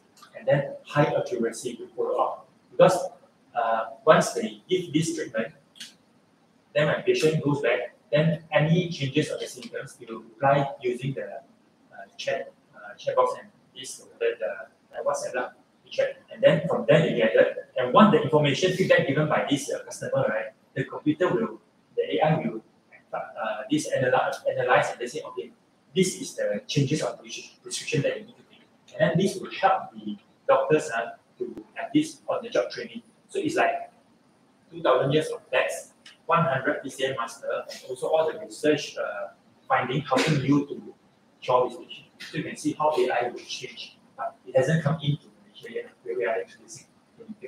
Thank you, Dr. That's so amazing. I think there's a word for it, clinical decision support tool, something like that we use, that I used to use when I was practicing clinic, and I forget the dosage, children especially. It's not easy to remember. I had to go and open my blue book and see the weight of the child, and now TCM is advanced so much. So let's turn to Dr. Murali, and in favor of time, I hope we still have time.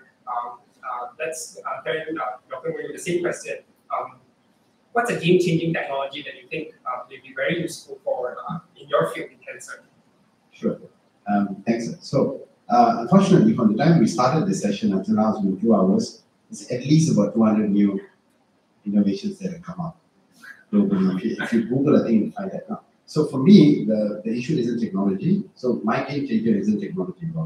I would say single payer integration system. So it's a systems change that I'm looking to hopefully be the biggest game changer, because all these lovely innovations have a slight problem with the back end of it.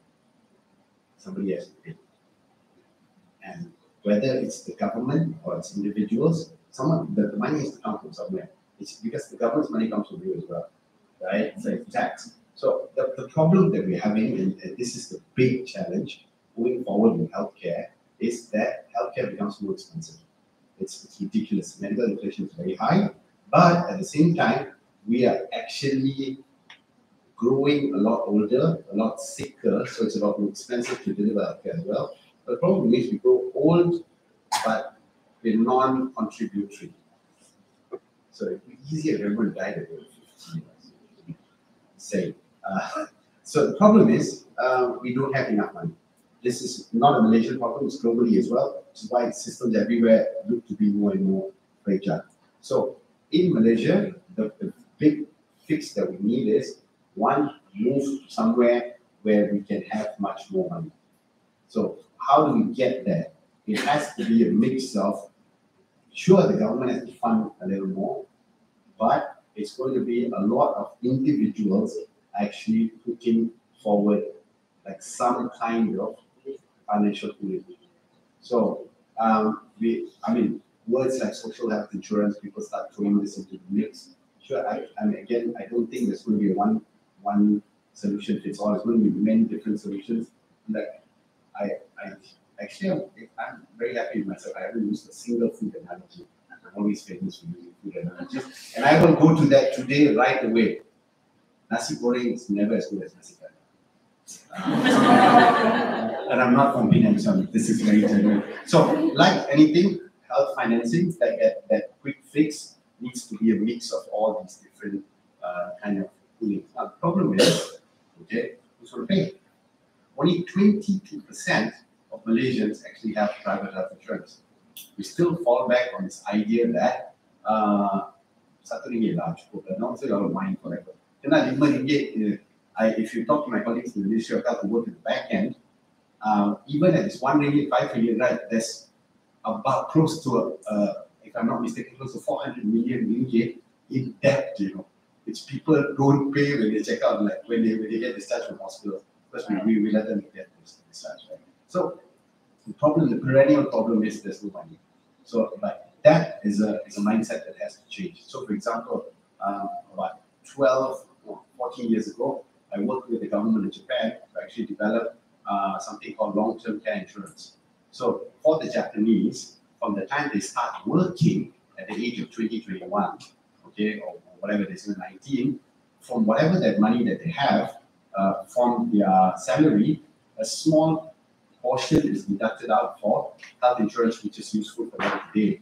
But there's an even smaller portion that gets deducted out for something called long-term care insurance, which only kicks in after the age of 65. So that's how, and this is a 15-year ago news story. So people at that point are already worried about, we don't live past Wednesday.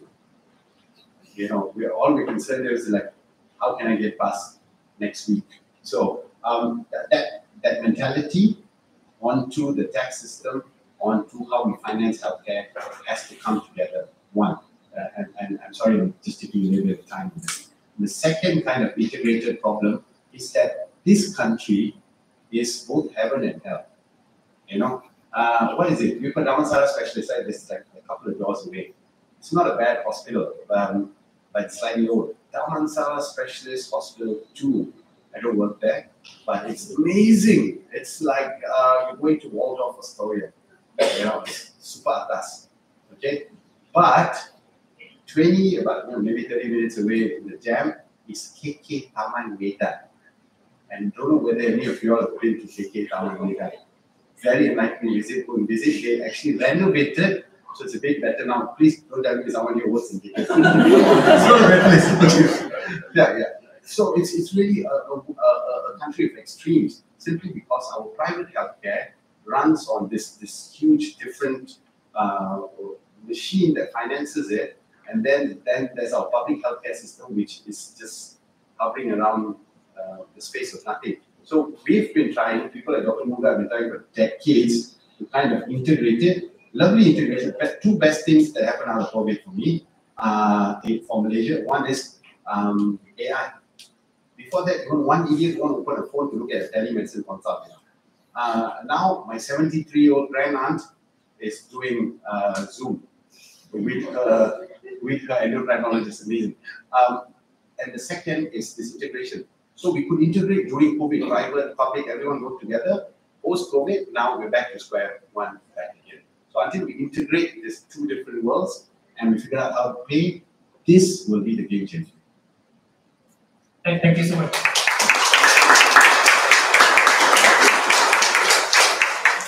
So we have 2 minutes left for us to wrap up. I'd like to open to the floor if there's any burning question that you think others may benefit from the answer. Please raise your hand. So we have maybe someone. I think I'm loud enough. I'm Esteemed from National Cancer Society Malaysia. So one of the pain points, I think, in healthcare is definitely financing. if you get sick with cancer, even your medication that will last for 2 weeks can easily cost up to 13,000 per box. So when we talk about money, when we talk about financing healthcare, there's always two things in our mind. Number one is either the healthcare providers lower their price, and the other two is either somebody else has to pay for it. So when we talk about social impact, we always want the social impact workers to actually pitch in. You're working in the social impact sector, do more, but receive pay for less. But that's actually quite unfair because even charity runs on money. What we do on the ground, it actually requires money. We actually run 3 trucks, and the trucks run on petrol to be able to reach the communities that have problems to access. So fundamentally, the issues with access is actually also money.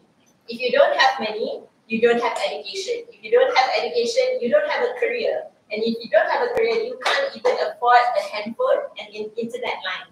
That means you can get access to education and awareness for things like mental health, things like cancer. So what alone, if we move forward with technology, you'll be left behind when everybody is having teleconsultations and getting in touch with doctors. So one of the things that I feel is crucial is also career.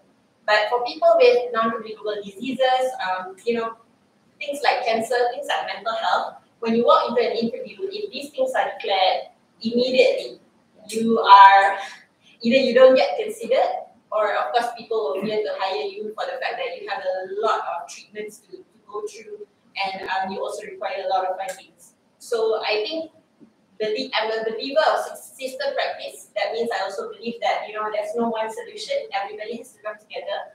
I just have a question. How do we move forward, especially in terms of encouraging employers to be part of this system, whereby you don't have to overlook mental health or cancer, when hiring.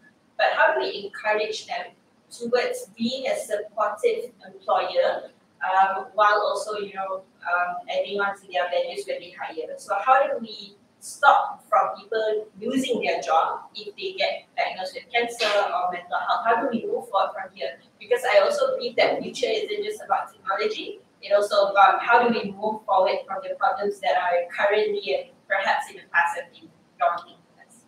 Yes. Thank you, Esa, for the question. So I think I'll dedicate this question to Mahima on how do you convince corporates and employers to treat their employees better in the field of health? I think it's a very good question. One thing that we found was that when there is more awareness, when there is more data that is available concerning mental health, employers do open their eyes. They know. So what we do is we analyze the data and we present it every quarter. How many people are suicidal? What are the issues? Childcare, financial, relationship, some workplace bosses. Are they supportive enough to maybe even add on certain additional values or benefits or wellness programs? I would honestly say no. Why? Because at the end of the day, it goes down to their bottom line. It goes down to whether they make profit, whether they have that budget. A lot of things is about budget. So when we speak to employers that have been with us for the past 3 years, initially their budget was X. But as we grew with them, and as they added more employees, what happened was we had that data. That data presents this. This department has this issue because of this. This department is so detailed, but are you willing to fork out an extra 10, 20K?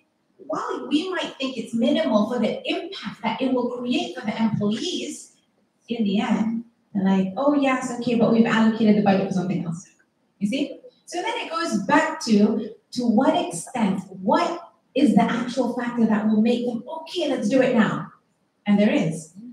Employers where they see that there are suicidal employees and it does affect the co-worker. So this suicidal employee does directly affect and they can see it. Why? Because it's something that they can see, like physical health. You immediately get that support because it's something you can see. So in terms of supportive, they will only be supportive. Data is data, but they will only be supportive when they see that it directly impacts the whole workforce department, and that kind of thing. So when it's a budget issue, it will take a while to change. This is why. Yeah. Thank you, Maria. So we have time for one more last question before we wrap up. I guess Isan can be invited as the next panel speaker. But so my point is, please keep it as a question. It's a question. Hi. Hi, my name is Adriana.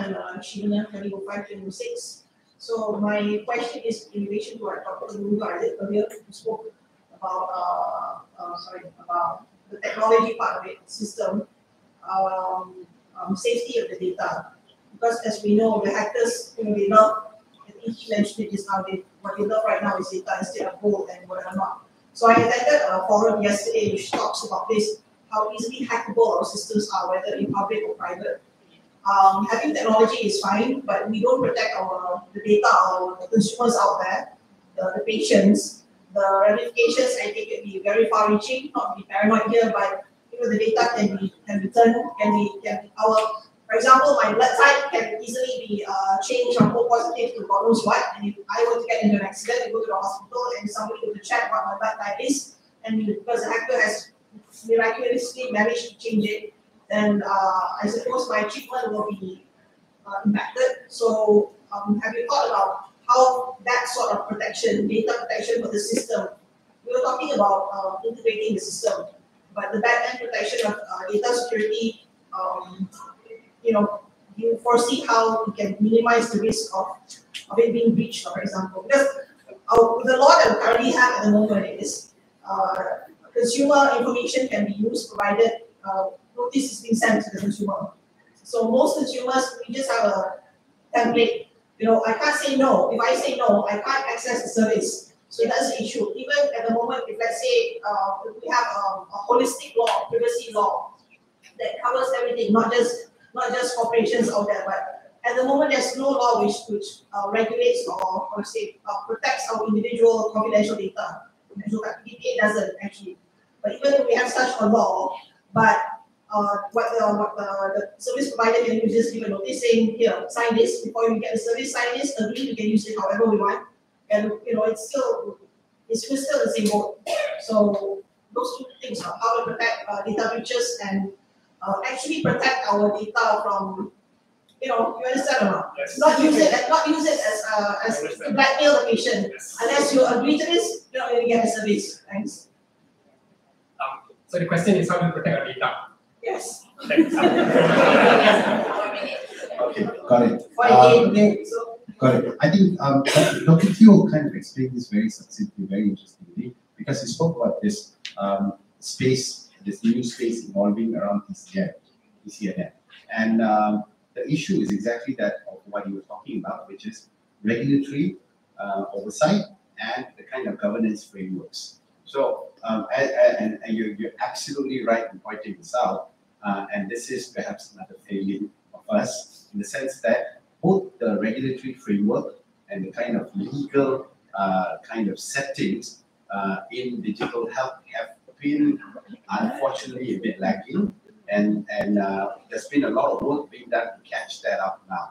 So, for example, very powerful government agencies have finally now been tasked with getting this done. For example, MDEC and the Ministry of Multimedia and and the Commission. So they're actually getting their act together. They're putting in frameworks almost every 2 weeks or so. We're all getting called to provide comments, input, and on how they shape and come up with stronger policies and kind of oversight. Among this is going to be for sure that all providers need to conform to a standard of digital security before they actually get registered as providers. Remember, Dr. Teo was telling you the same thing about practitioners. You will at some point have a council, they need to register every year, they get audited, are you guys competent enough to practice? This will apply again not only to digital health practitioners, but also to those platforms in which they practice as well. So that's coming under governance as well. So slow but coming. And just to share, so this is how lembab we are. So for example, Mariha spent quite a bit of time talking to you about teleconsultation, right? Lovely counselors, psychologists, everyone. But for doctors, technically, in Malaysia is still illegal. Yeah, just to share with you. So everyone is doing it because we actually don't have permission to do it. We had a short window of permission granted by the medical council during COVID that has now been removed. So anybody is doing teleconsultation technically is legal from a medical, if you're a medical practitioner. So we're still to catch up getting that. Malaysia boleh one day. Yeah, it's a small thing like just now when you say, somebody might hack and change your blood. So actually, this a few years ago, we wanted to do this public-private partnership, and this was the issue. The government was willing to share the data, the GPs were willing to share, but the specialist hospitals somewhat they didn't want to share the patient data. And so, if you take a chest X-ray in KPJ, and then you go to the government hospital doesn't have your X-ray, they have to do it again. And then if you come to me in a GP, I will have to do it again. So now to actually, because they didn't want to share the data because of all these security problems and all that, now the apps are, I hold my own data, the patient holds their data. That means I go to KPJ uploads everything with me.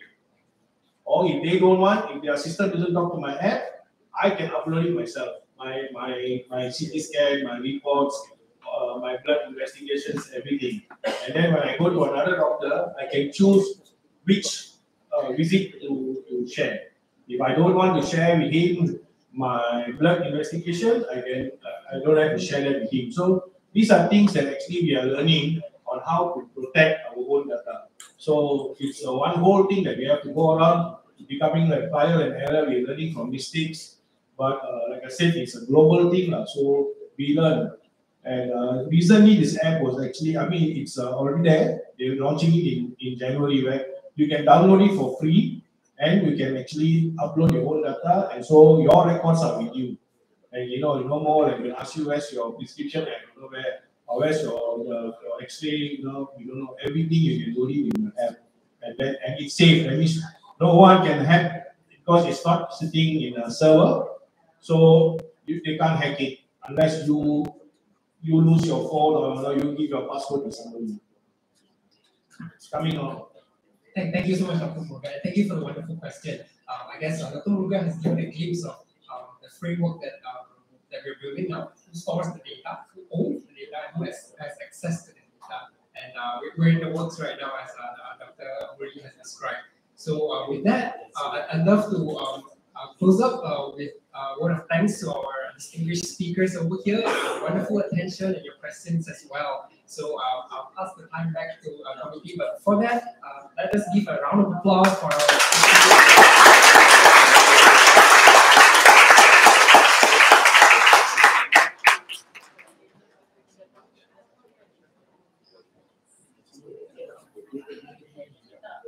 Thank you very much, distinguished speakers. We're running back a little bit on time, so we'll just move on to group photo taking. Speakers, please have a seat in front, and I think, yes, you can move forward for the picture, and we'll, after the picture, we'll move on to the next session. Just follow the photographer's instructions after this.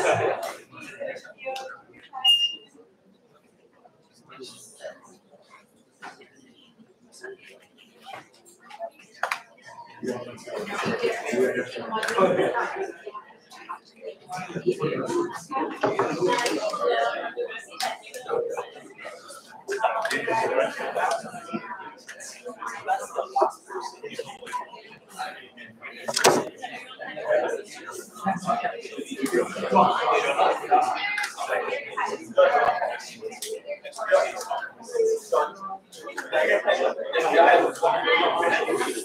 think everyone should know.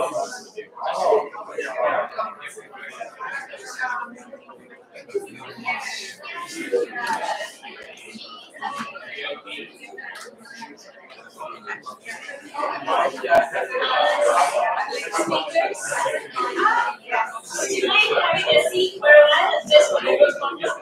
Hi everyone. Hi.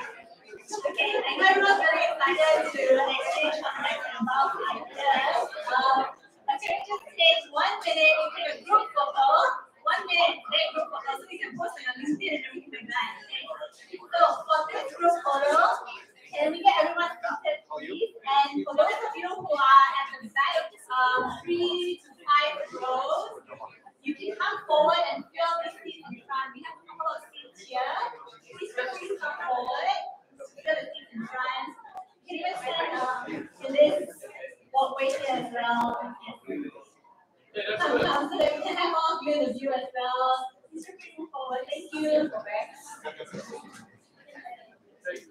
do a test. 1, 2, and 3. Okay.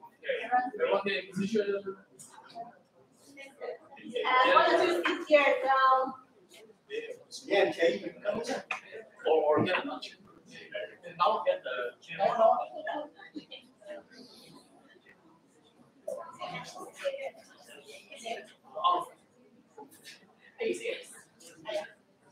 Okay, okay. Right, 3, 2, 1. 1. Okay, pose, pose. Okay. 1, 2. 1, 2. Thank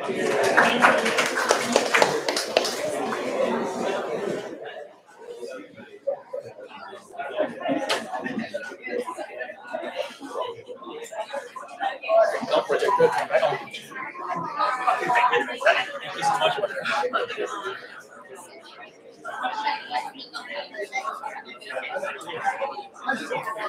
you so much.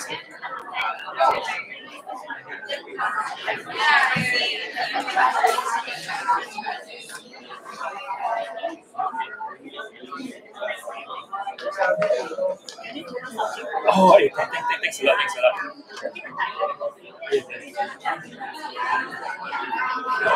Thanks a lot.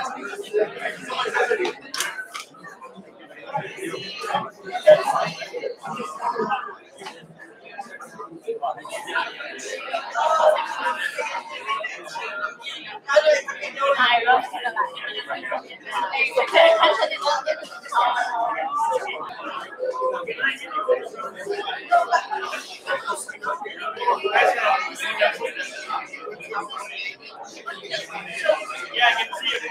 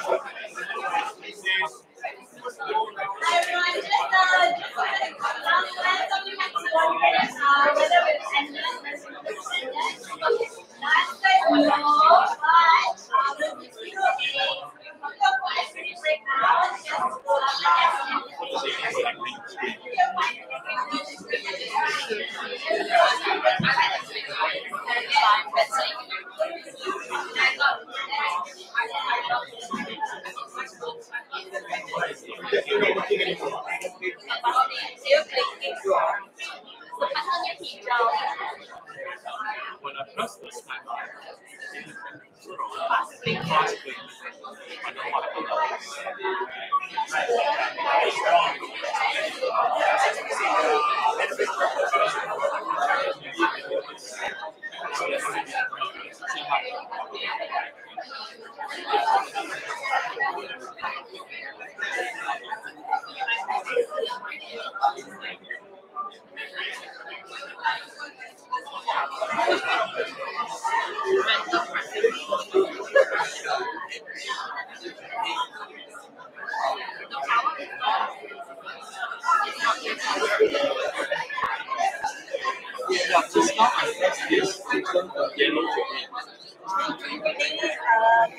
The library video. Because then people will be like, oh, what's that?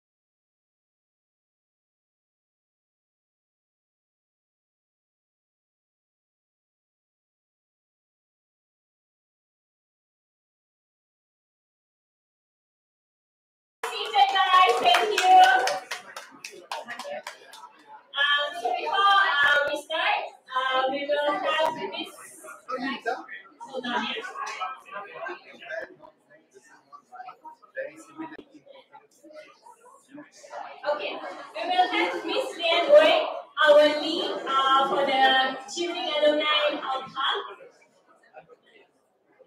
Okay, alright, sure. Since we are not having much time, we will move straight to the info section. We will pass this on to be moderated by our Chevening alumni, Miss H.I.E. Hello, everyone. Hi. Hello. Hi, everyone. Please take a seat. We're going to have our info session soon. Thank you. Thank you for your attention. And if you would like to network with some of the people here, please, you can have a ticket outside. We will have lunch as well. Talking about food is always nice. And our food is really good. Hi everyone, good afternoon, and thank you for joining us again. I'm Sherry, I'm one of the Chevening scholars.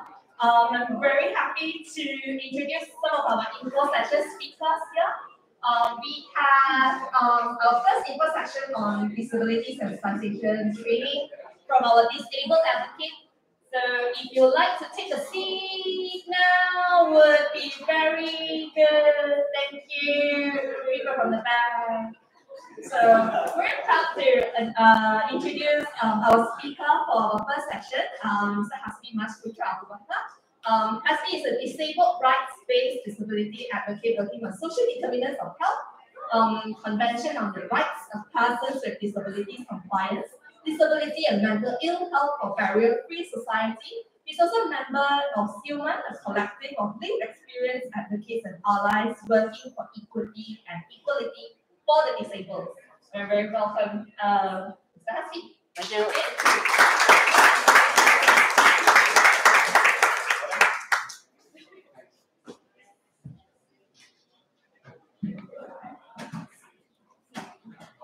Before I start, I just want to say one thing. We need a ceasefire. We need to talk to our political leaders and tell them that we need a ceasefire right now. Thank you very much. So, hi, my name is Hasbi. I have bipolar disorder. I'm neurodivergent. I just got assessed for ADHD. And I have profound hearing loss. And I'm here to talk about disability and what I think people don't care. Just a minute. I just got this hearing aid yesterday. And I will be adjusting the volume up and down because I still need to get used to listening to people speak. Okay. So I've got 20 minutes. I'll try not to bore you, especially the people eating outside. What is disability? I'm going to have to give some context. So I'm going to have to go over some very boring policy and laws before I can tell you, why I don't think why I think people don't care about disabled persons. And a lot of it will be, I don't want to say it's not evidence-based, but it's based on lived experience. So some of it may be conjecture. But I hope you see my line of reasoning as I go along. So what is disability? Most of us who are not advocates see disability through the lens of the medical model. Most may not know this name. And why am I using models? Because I think the way that we frame questions determines what answers we get. So we're framing disability from the medical model. Disability is presented as a problem of the person directly caused by disease, trauma, or some other health condition which requires sustained medical care. So, medical model, hearing loss, sustained medical care, my hearing aids. My bipolar disorder, I am on 5 or 6 types of medication. I've been on the meds for at least 11 years and therapy. So that's through the medical model. There are other models. This is actually quite prevalent in society, the tragedy or charity model. The tragedy or the charity model of disability depicts disabled persons as victims of circumstances who are deservedly afflicted. Someone who gets into an accident, loses the limbs or loses control over the limbs. that's a tragedy. And coming from a segment of the disabled community which has invisible disabilities, a lot of times it goes to this, the moral model. The moral model of disability refers to the attitude that people are morally responsible for their own disability. For example, that disability may be seen as a result of the bad actions of the parents or a result of practicing witchcraft. Some people may laugh, but there is a general, I don't want to say extreme prevalence, but there are ideas that revolve around people with mental disorders are not close to God. We generally hear this. So the area of work that I primarily work in, the model that I use, how I frame disability, and actually I believe this model is how Malaysia, at least on paper, frames disability, is the social model. Disability is not the impairment. My hearing loss is not the impairment. Sorry, my hearing loss is not the disability. Disability is the result of an interaction of an individual with a health condition, like bipolar disorder, ADHD, hearing loss, with personal or environmental factors, including negative attitudes, inaccessible transportation, and public buildings, and limited social support. Now, I am going to bring up some things that were mentioned in the previous session, not to call people out, but this is coming from a place of love. Okay? A lot of stigma around disability is not perpetuated by outright declarations of hate, although they do happen. So part of my job is actually, I don't know how online you guys are, but I'm really online. So things like, okay, you, persons with disabilities are a waste of taxpayer money. That has been repeated to me many, many times. I've seen that repeated many. So the impairment itself is not the disability, but the interaction of a person with a health condition interacting with negative social norms and inaccessible public spaces is what causes disability. Why do I bring up negative social norms, and why do I bring up it's not always because of outright declarations of hate? And this is where this is going to come from a place of love. The previous panel, moderator made a joke about therapy. A lot of people who don't go to therapy laugh along. I'm not judging, these are just observations. But for people who go to therapy, this is something that we face on a daily basis, that again, not shading you, right? Sure. But this is something that we face on a regular basis, especially if you're living with an invisible disability. I was actually very, very happy when I got my hearing aid, because now my disability is visible and I don't need. I've had comments in the last few days where I spoke to people and told them about the work that I do. And I also mentioned that I'm disabled, and a lot of the comments were like, but you don't look disabled. So these are the negative social norms that are pervasive and prevalent, that are actually the disabling factors, not the environment. Oops, sorry. So how we conceptualize disability, and why is it important? Why is the social model important? How we conceptualize disability influences how we interact with it. So going back to what I said earlier, how we frame questions influences what answers we get.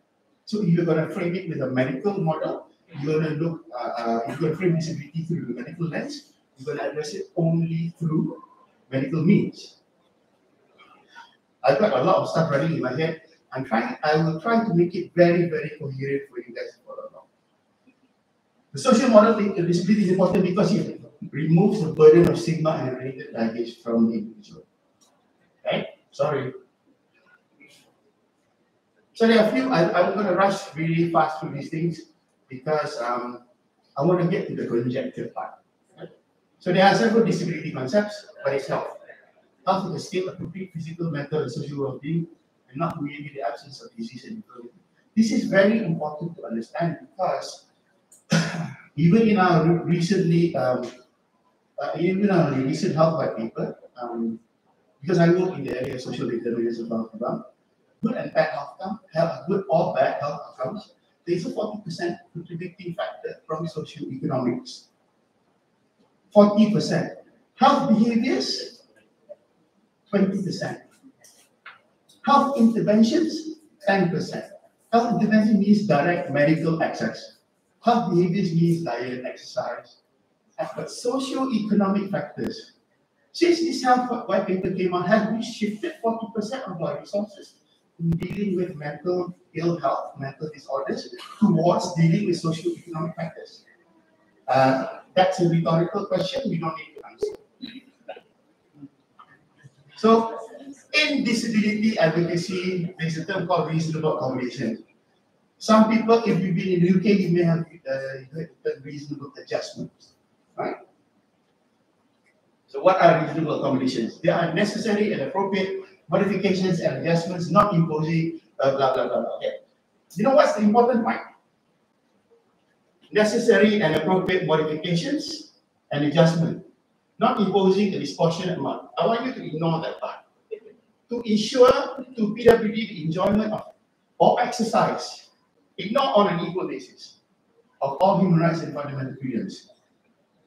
I know that some of my colleagues, my peers in advocacy, will argue over, oh, let's just use reasonable adjustments, because accommodation sounds like a cop-out. And I agree up to a point.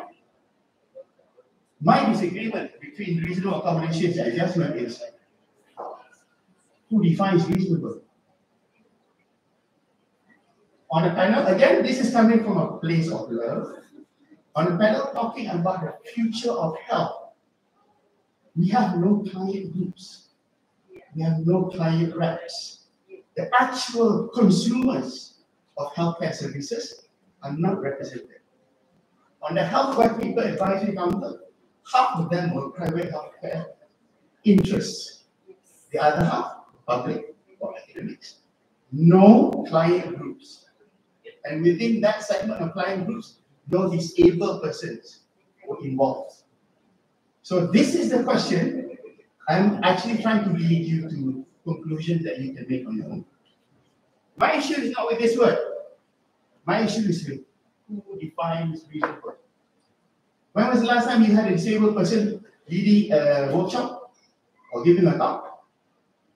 When was the last time you saw a disabled person in public life not being asked about disability? We're only asked about disability, we're not asked about anything else. And at this point, I want to also acknowledge that I am Malay, Muslim, and male. So that already gives me a lot of privilege.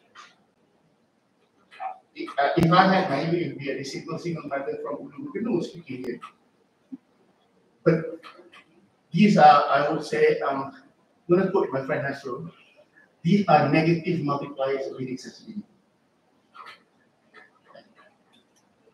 So, other disciplinary factors. What is universal design? You design the products, environments, programs, and services to be usable by all people.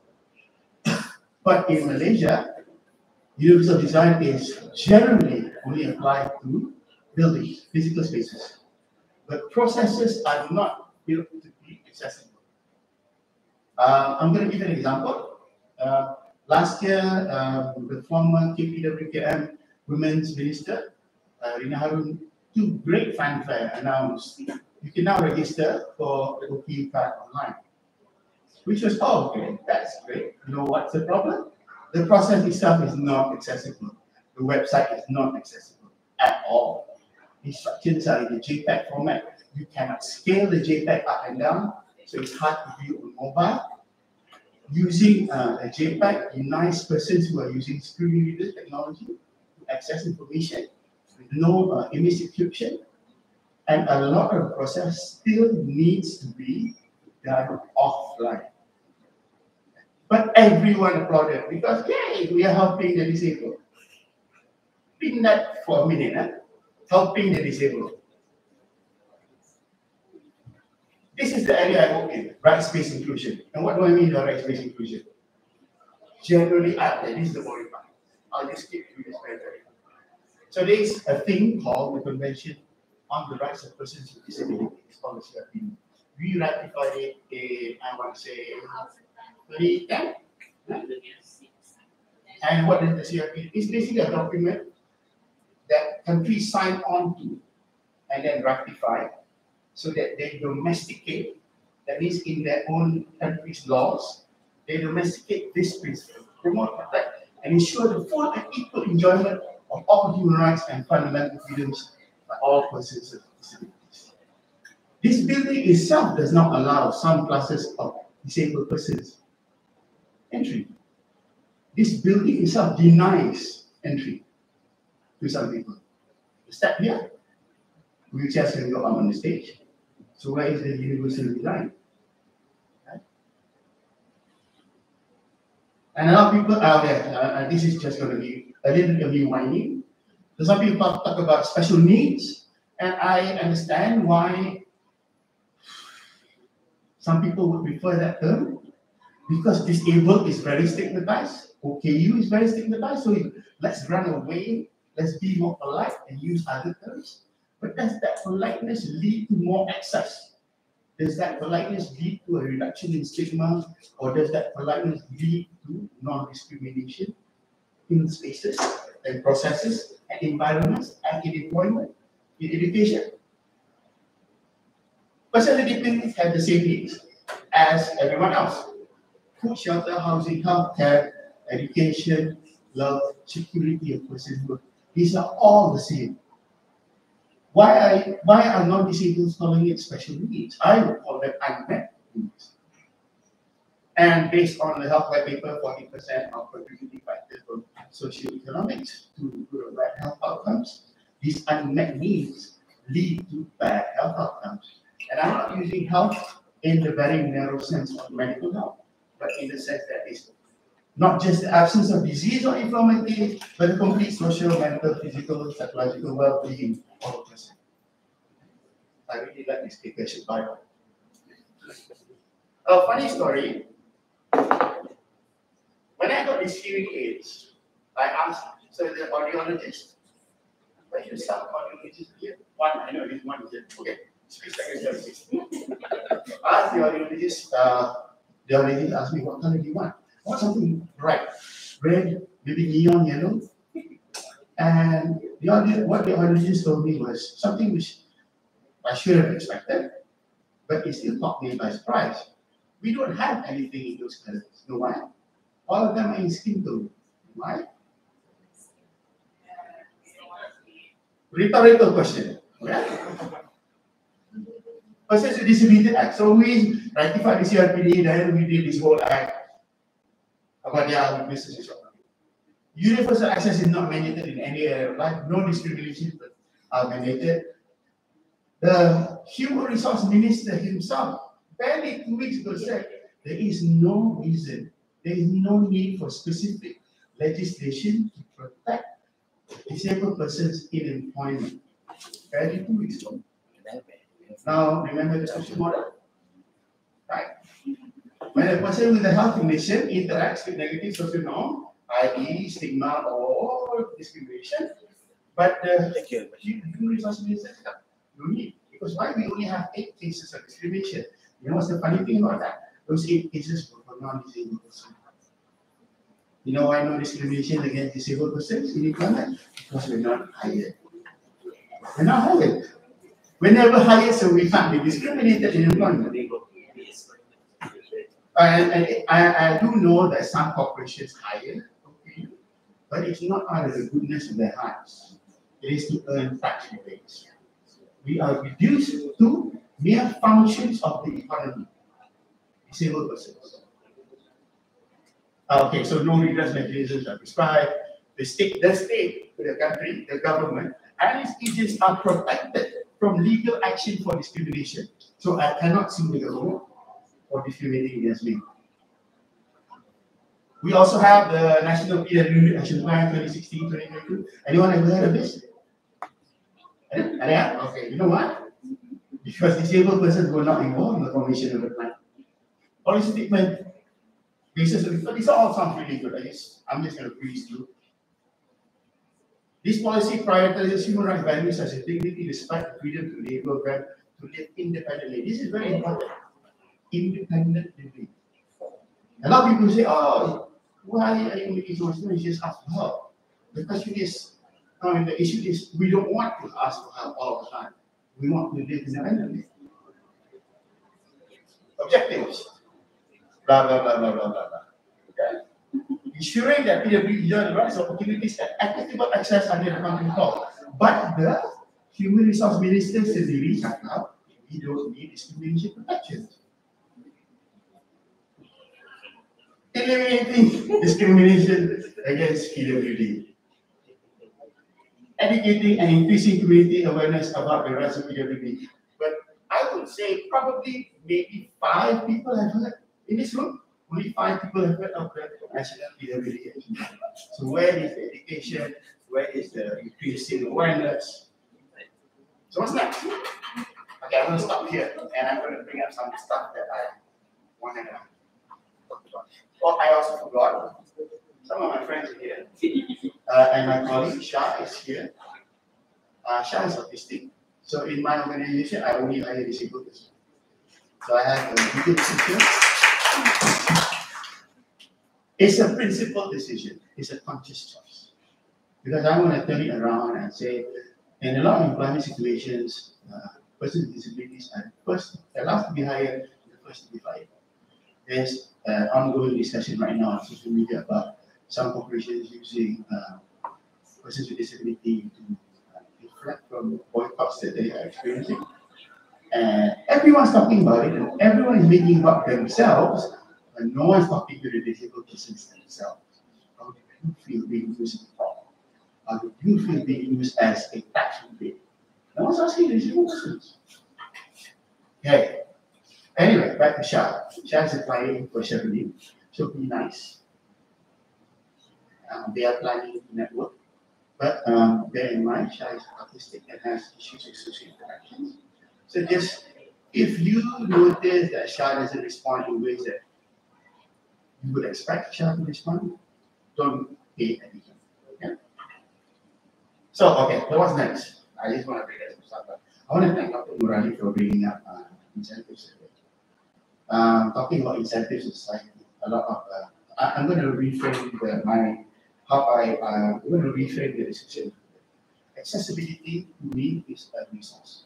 It is a resource, just like food, water, shelter, housing. But we have no say, disabled persons have no say in how that resource is distributed at all. In the country's political system, we only have one senator. Who is meant for one senator, right? So I'm going to give face to JKM and basically, okay, fine, we have 7 categories of disabled persons in Malaysia. Sight, hearing, and whatever.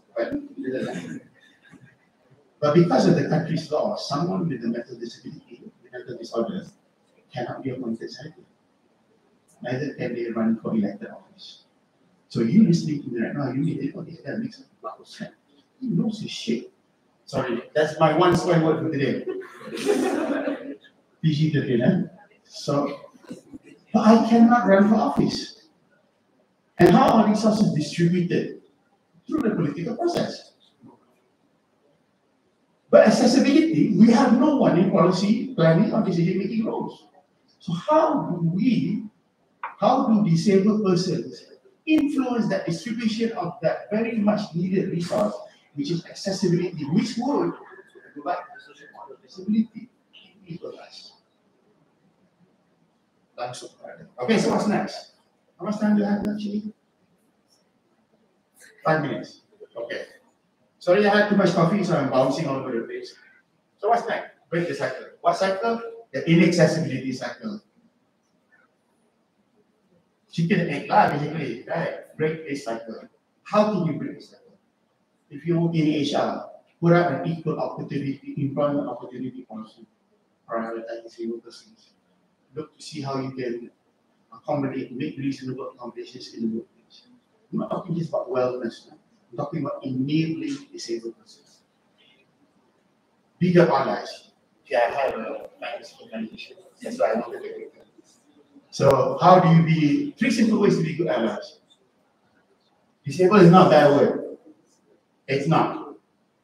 However, having said that, there are some persons who do not wish to identify as disabled. I know quite a few of my peers in my fellow advocacy who are living with mental disorders themselves do not identify as disabled, and that's fine. That's totally fine. Because why? That's also being inclusive. How do you wish to be identified? They, them, he, him, she, her, same thing. A lot of us people become disabled just because that and issue using other terms is, like I said earlier, there's that need to use other terms come from a place of you being uncomfortable with being people being disabled, or does it lead more access? Does it lead less stigma?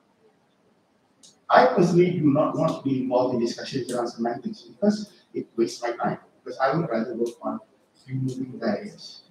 Those who want to discuss the semantics, the word that we want to use, please go ahead and do it. Right? But I identify disabled because it removes the burden of stigma from me. It places the responsibility of enabling disabled people on society. There is a difference between environment and disability. Side note, Shah is responsible for all these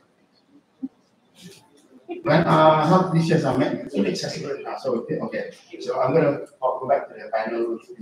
So talking about access and talking about representation, the state is not incentivized to increase access. That's the problem now. Literally nothing about us without us. Now this has been updated to nothing about us full stop. Nothing without us. So don't talk to us just about disability. Talk to us about living wage. Talk to us about discrimination protection. Talk to us about climate change. Involve us in everything that we do because we are still part of this planet. Thank you very much.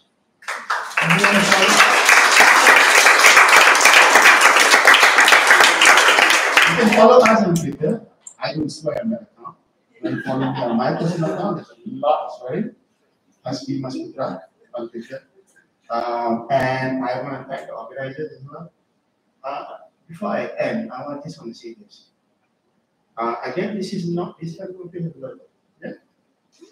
When organizers first reached out to us and asked, could you speak? I said, sure, no problem. But how accessible? This is the first time that the organizers have been asked how accessible is it. So if you are going back to workplaces and are going to involve, even if you're not going to involve disabled persons, be more accessible. Follow that. You can follow us on Twitter. We have on page there when you talk for any person. So that whole row there is a message from Twitter. Okay. So thank you very much for your time.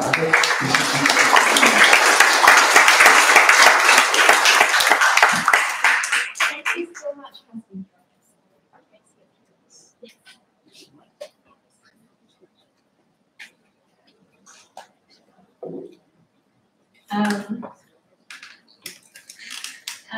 Actually, this is not my session. Cherry was supposed to take over, but after Hasbi spoke about disability sensitization, it kind of touched my heart, and I think I should put myself up there. So,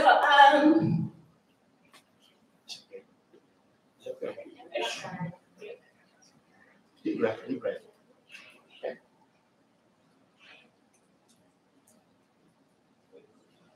Okay. Thank you for doing this, Hasbi. I think we really need this in Malaysia, especially. And I have not always been on a wheelchair.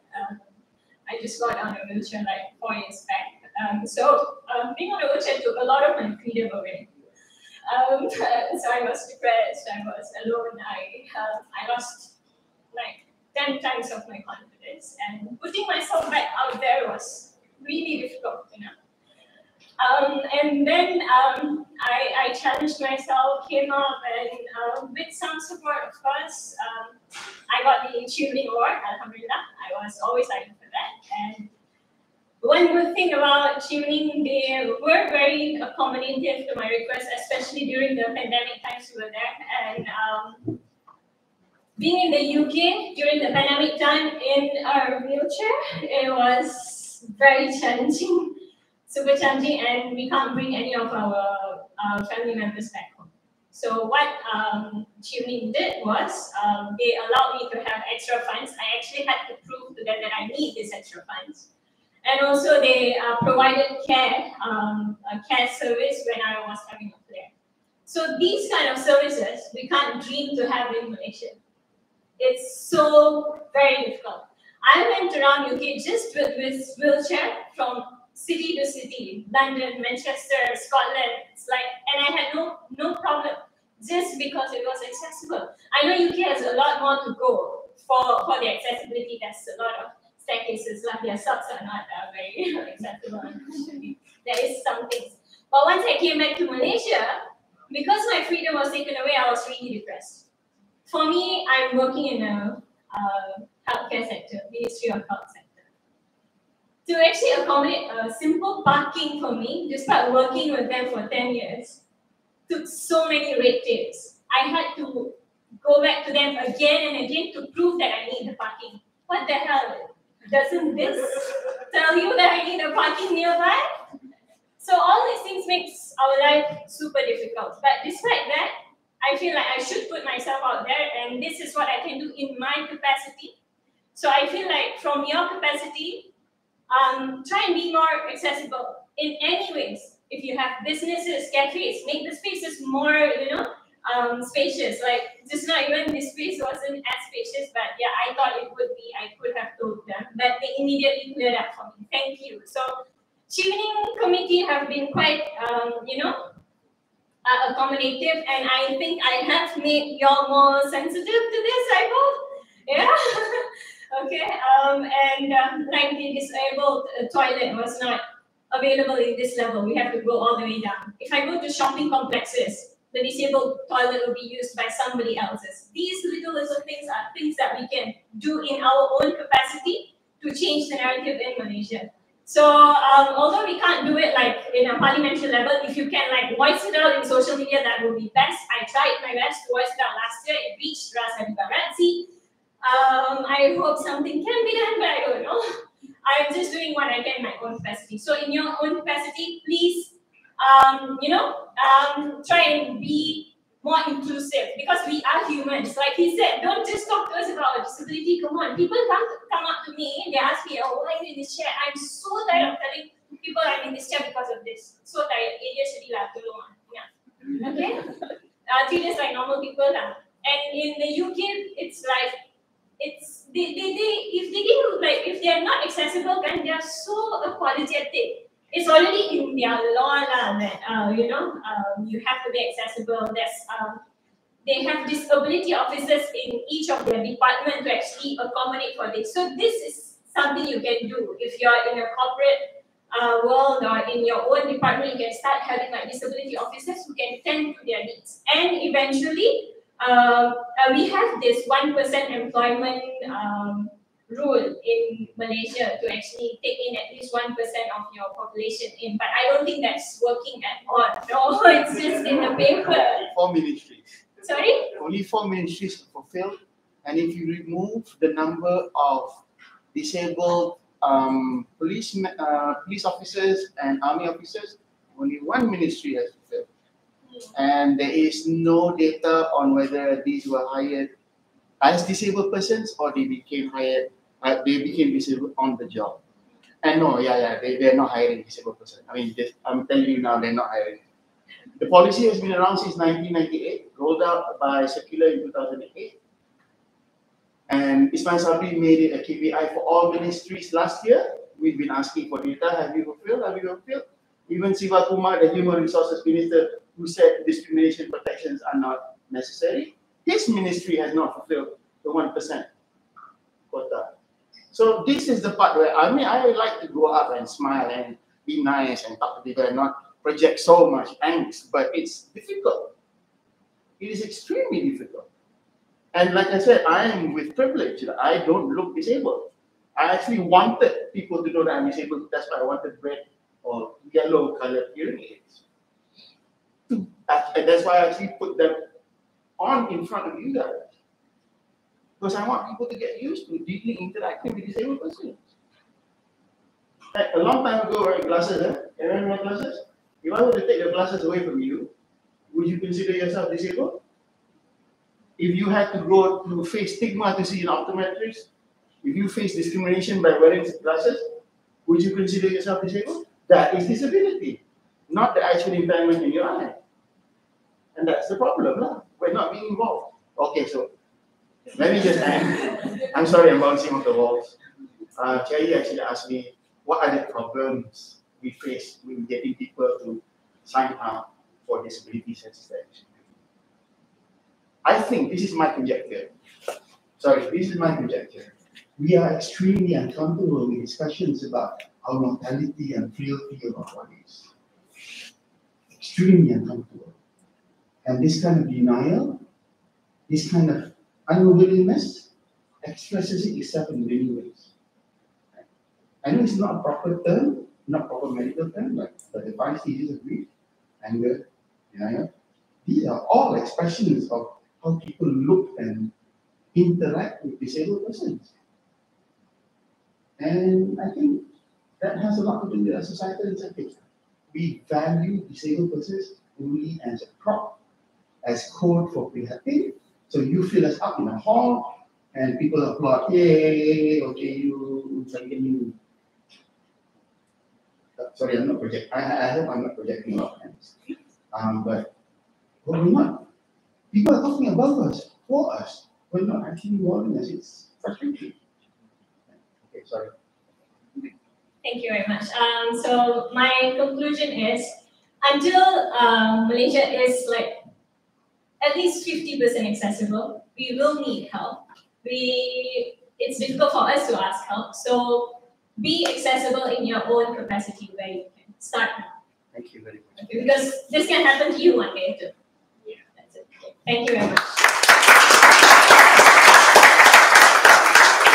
Thank you, Nisa and Hasbi, for sharing what disability sensitization. Moving forward, this is the future of health. Right? You are not disabled. You are just not yet disabled, and if it's not accessible, it is going to affect all of us. And looking forward to the future means accommodating and making space for everyone as well. Thank you so much for that session just now. We're going to move into our next session. Allow me to introduce Nisa, our second info-cycle speaker.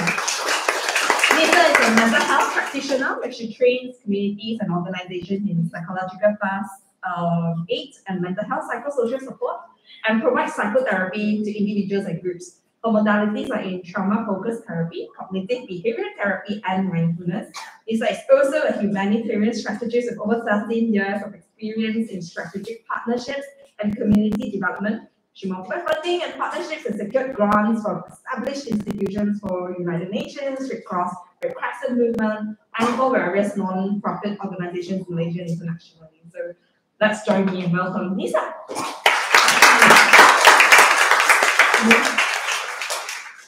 Everyone still have the energy to listen, and I'm very touched with the sharing by Helen and Marisha, because it's very close to me, because my son is autistic, he's 10.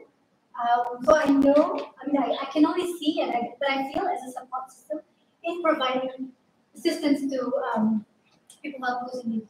So basically today we're going to talk about psychosocial support that not just people, not certain people need, but everybody needs. So we're going to do introduction to psychological first aid. And I must say, I know that a lot of audience today are mental health practitioners, so you may have some of these things. This may serve as a reminder. And of course, you can also introduce to some of your communities or colleagues to also learn about this thing. Next. Sorry. So we have a fun test. Take out your phone. This is a time where it's okay to take out your phone. do this simple, very, very simple test exam. Whoever scored 100, you get recognition. Good job.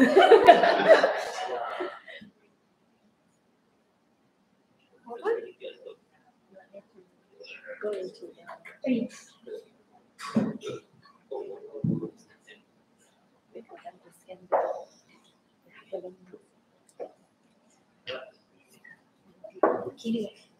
Yeah.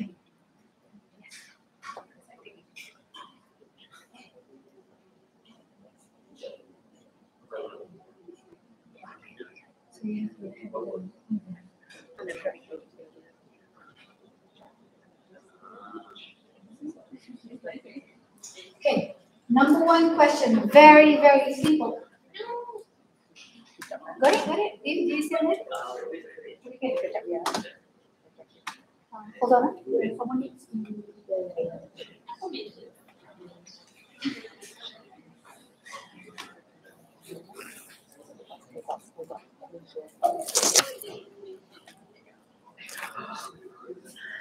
Super. So we've got 27 answered. The goal in providing PFA is short term and long term, which is to provide an environment of safety, connectedness, and empowerment. Betul atau salah? True or false? Short term saja. Boleh answer. So we're gonna wait a little bit.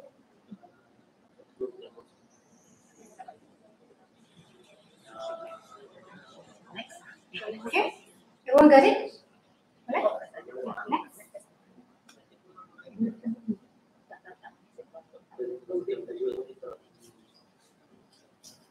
Okay, next question. Adults and children have similar reaction to crisis.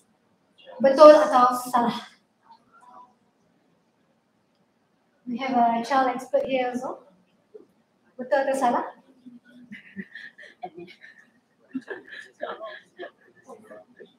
Two answer. True, huh? True. Majority is going for false.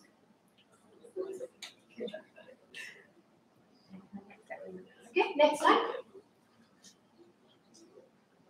Right, this is very important.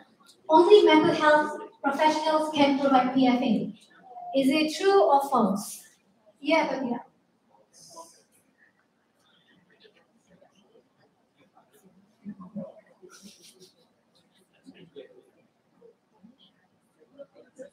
Okay, one true. Sorry. Okay, PFA is psychological first aid. What we're going to learn today. So this is a pre-assessment. So you can just try and. How can we get certified for PFA?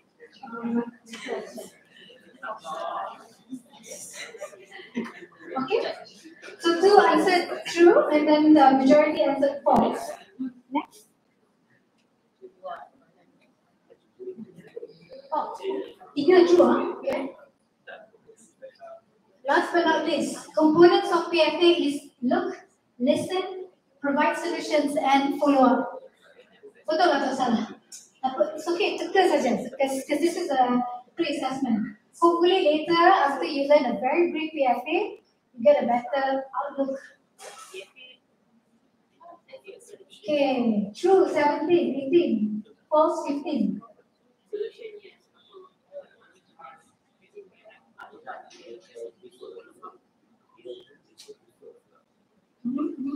I like this conversation, right? Okay. All right. Thank you very much. So remember your answer, and later on, if it's wrong, we get it corrected. Okay. Okay. Now let's go down to the why we have to learn PFA. So we're gonna use the method of one husband and four wives. All the reason why you have to do and how you're gonna do it. So why are we learning about PFA? So a lot of our panels just now talk about we need to do something to prevent. And PFA is one of them all to prevent things from getting worse. So we do have psychiatrists, doctors here, and they are, because of COVID, Because of COVID, it increased the number of people with mental illnesses. And we don't have as much psychiatrists, psychologists, and counselors who cater all the needs. Therefore, one of the ways to prevent this is through psychological first aid. This is just in 1st November, just a few days ago. So Dr. Dalia announced that there's 1,315 reports on suicide. And this is from the My Sejahtera, My Ringa, My Sejahtera. So imagine from these data, you know that there are a number of people, a huge number of people among us have risk towards suicide. What we're going to do about it, right? And the aim for PFA is actually to embed PFA practitioner amongst us. Hopefully, one PFA practitioner, one PFA provider in every house, in every workspace that you have, in every unit, someone that can notice the signs and then do something about it. So we want to lessen the number of patients going to see my lord, the psychiatrist, or mental practitioner, or psychologists out there, because most of the things we can prevent it. It can be prevented. So that's the one. We have to do it. Next, I keep on forgetting this. Okay. So just now the quiz, right? So it caters actually short term and long term. So short term, we want to restore the feeling of safe, calm, connectedness, and hopeful. Long term, decrease the mental health impact on survivors. We don't want to call people victims. We want to call people survivors because we want to instill resilience inside every one of us here. So basically, when it comes to short, imagine you just lost someone that you love. Sometimes you just need someone to talk to, but you don't have people to talk to because everybody's stressed in the house, everybody's stressed in the office. So who do you want to talk to? When someone's able to recognize the signs and able to listen well and know what to say, the question to us and how to link that, actually you lessen the bigger impact you can have into the person. As long as someone recognizes that there's a need to connect. So it's about connectivity, it's about providing that social support because more often than not, it's not medication, it's not social media that's all. It's about someone who asks you, how are you doing? Are you okay? And it's okay not to be okay. It's just you need someone to feel that and go through the motion with you. Right? So the quiz also, remember? So who can provide PFA? So similar to physical aid, like first aid, anyone who are trained in PFA can actually perform PFA. You don't need to be a counselor, psychologist. You don't need to take psychiatry for how long? 7 years, 8 years? You don't need to take that. So as long as you are trained in PFA, you can provide effective PFA. So healthcare workers, frontline workers, firefighters, police, soldiers, anyone who want to help others, this is an essential skill that I would recommend everybody to learn. So remember, you don't need to be a mental health practitioner. Okay? So who can receive this? Survivors of any crisis, someone who lost their cat, someone who lost someone they love, break up, someone yang kena marah dengan boss, lost a job, whoever. But remember, it's not necessary for everyone, so you can't force someone. When you see someone, I think you have a problem. Tell me, I'll be okay, certified. We don't do that, okay, we don't do that. So you need to recognize, you need to offer. Do you want to talk about something? I see that your mood is different. I'm here to talk, but you can't force people to talk to you. But you have to offer, okay, I'm here. When you're ready, you can reach out to me. But we don't force people. Okay? Okay, now we go to the most interesting part. What is it about, right? Psychological first aid. So it's the first line of action, and it's immediate intervention in the form of humane, supportive, and practical assistance to people who recently suffered stresses. To put it simply, to provide two components, psychological support and social support. You be there, you ask them what they need, you listen to them, and you link them. And then we have to know that this is very important because people react abnormally in abnormal situations. Because it's not normal. You can't assume someone to smile when the boss just shouted to them, right? So we expect them to feel something because we are human. But in terms of reaction to crisis, there are differences between adults as well as children. For adults, it's normal to feel shock, numb, disoriented or confused, to feel anxiety, to feel panic, anger, feeling on the edge, withdrawn. Some will go to things that make them addicted, easily social media. Who's addicted to social media? Sure, no. TikTok. So addiction is a sign of, you're coping, you're trying to cope. It may not be a healthy coping mechanism. Some people take drugs, they go to food, watch something, insomnia, have trouble sleeping, and etc. So they are basically a lot of signs and normal reaction to crisis. But for children, it's a little different. They don't have the vocabulary, the perkataan yang tepat untuk express to people around them. So what they do is they cry. So they are more clingy. You can see milestone regression. They don't like to play anymore. They don't know how to socialize anymore. No interest. They get startled a lot. So you know that when a kid, they're not behaving normally, they get, terkejut cepat. Like you datang, tiba you pegang, there must be something happening. Some kids are much more numb. They isolate themselves. The signs are different. Sometimes maybe similar. If it's similar, maybe it's ACEs. So adverse childhood experiences where from the start you learn that these are the ways that works for me to show you to save myself. So you carry it towards adulthood. But more often than not, the signs are different. So remember, the signs are different. So where we can conduct PFA? In most cases, for example, I was with Red Cross Red Crescent before, we go on the ground in disaster places, crisis places, evacuation centers to provide psychological first aid. Because more often than not, they don't need a therapy. They need someone to talk to. Very brief, very short, and they have the capacity to just remind it, hey, actually, this is bad, but I can handle this. They just need someone to bounce back. In vehicle, ambulance, in community, but the essence is when we want to provide PFA, we want to ensure that it's conducted in a safe space. So we bring them to a quiet space, so you don't allow us suddenly, like, for example, like Sean, you see, you're so sad. So I just there and there ask you a lot of these questions, right? So it's so appropriate. So we need to find a safe space to conduct PFA. Be more sensitive, taking care of someone's dignity, cultural sensitivity, and all that. Basically, it can be conducted anywhere, but you use your judgment to conduct it at a better spot. Okay, we good so far?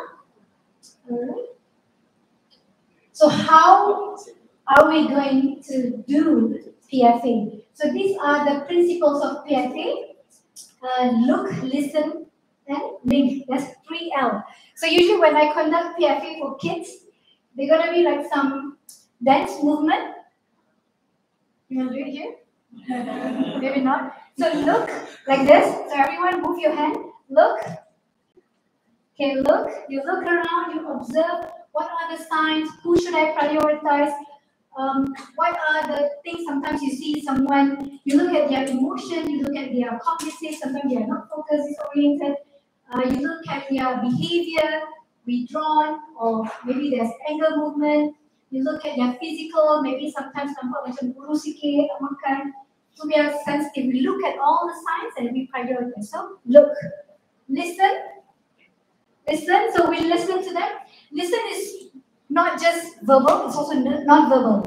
So when you want to talk to someone, you look at them, and you know your physical body speaks more than what you say.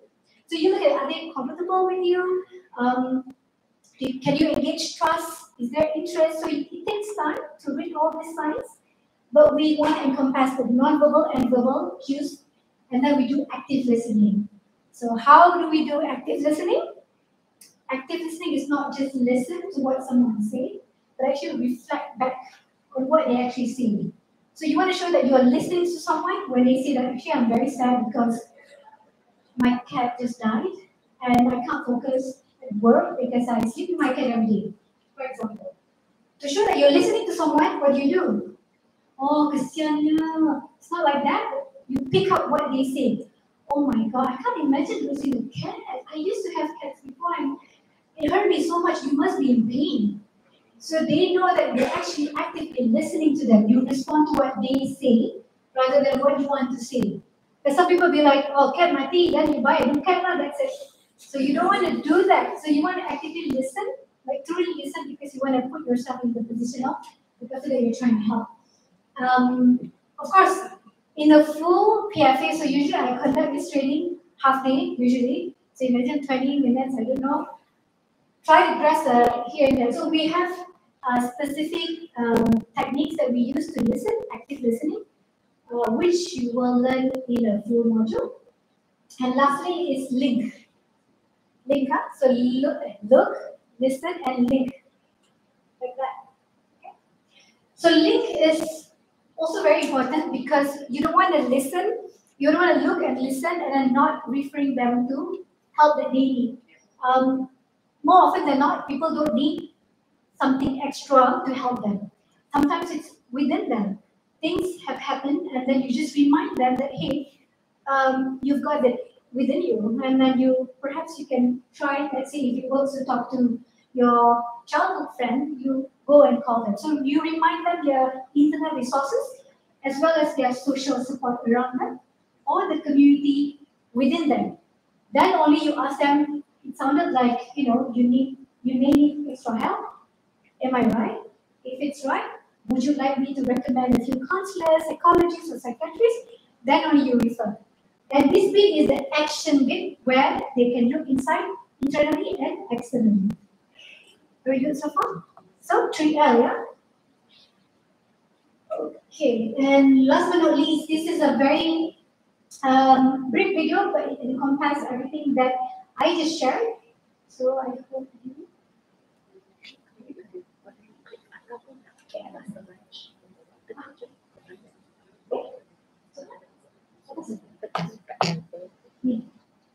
PFA is aimed to help people cope with the emotional aftermath of a crisis, build resilience, and ease their recovery to normalcy. Why do PFA? People do better following a crisis if they feel safe, connected to others, calm and hopeful, have access to social, physical, and emotional support, and regain a sense of control by being able to help themselves. You don't have to be a mental health professional to do PFA, as everyone can be trained in PFA. We can administer PFA by preparing, looking, listening, and linking, which will be further elaborated in this video.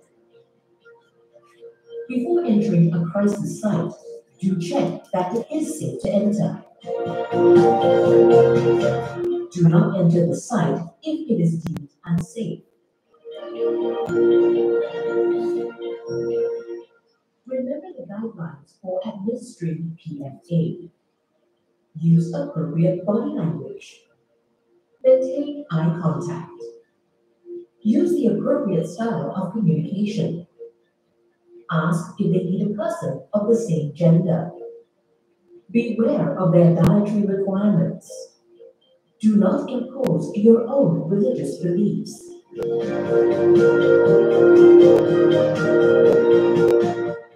When looking around the crisis site, identify people who need medical attention or people who are distressed. When they are injured, attend to their medical needs first. For people who are distressed, you can help by administering PFA.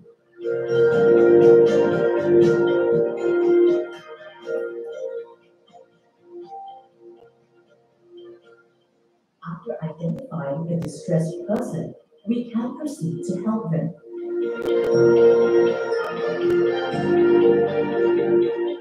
Remember, when approaching the individual, introduce yourself and ask if you can help and address their needs.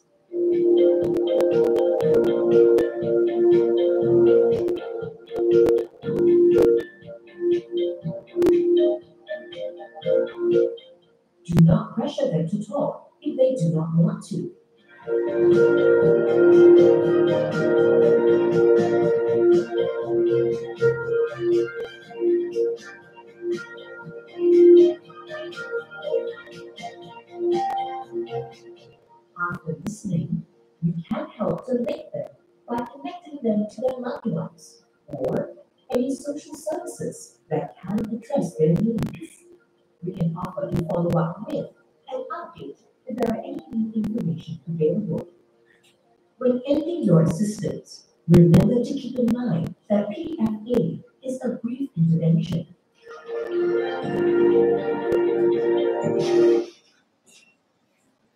Right. So that's basically the conclusion. PFA, there's a number of specific techniques that we can learn in the full workshop, but you've got the gist. Is there any question?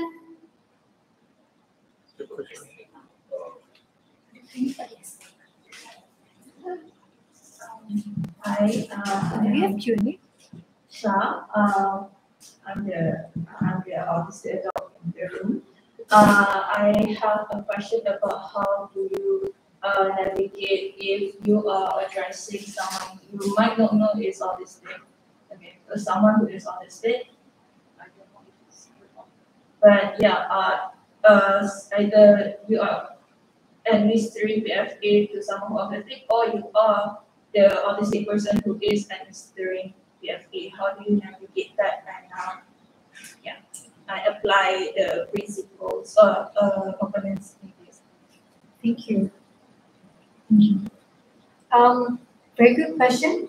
So PFA, thank you. So because PFA is not applied by mental health practitioner nor healthcare worker, so we do have limitation. So with this, we know that we're not wearing a cape where we are super mental health room. So we know our limitation. For cases with people with different needs, we will highlight, we will recognize, okay, this person needs a special need, therefore we can refer them straight away if we don't have capacity. But in most cases, we would know some of the signs before we refer them to others. I hope that answers. So, okay. Do you want to elaborate? For context, okay, so I have been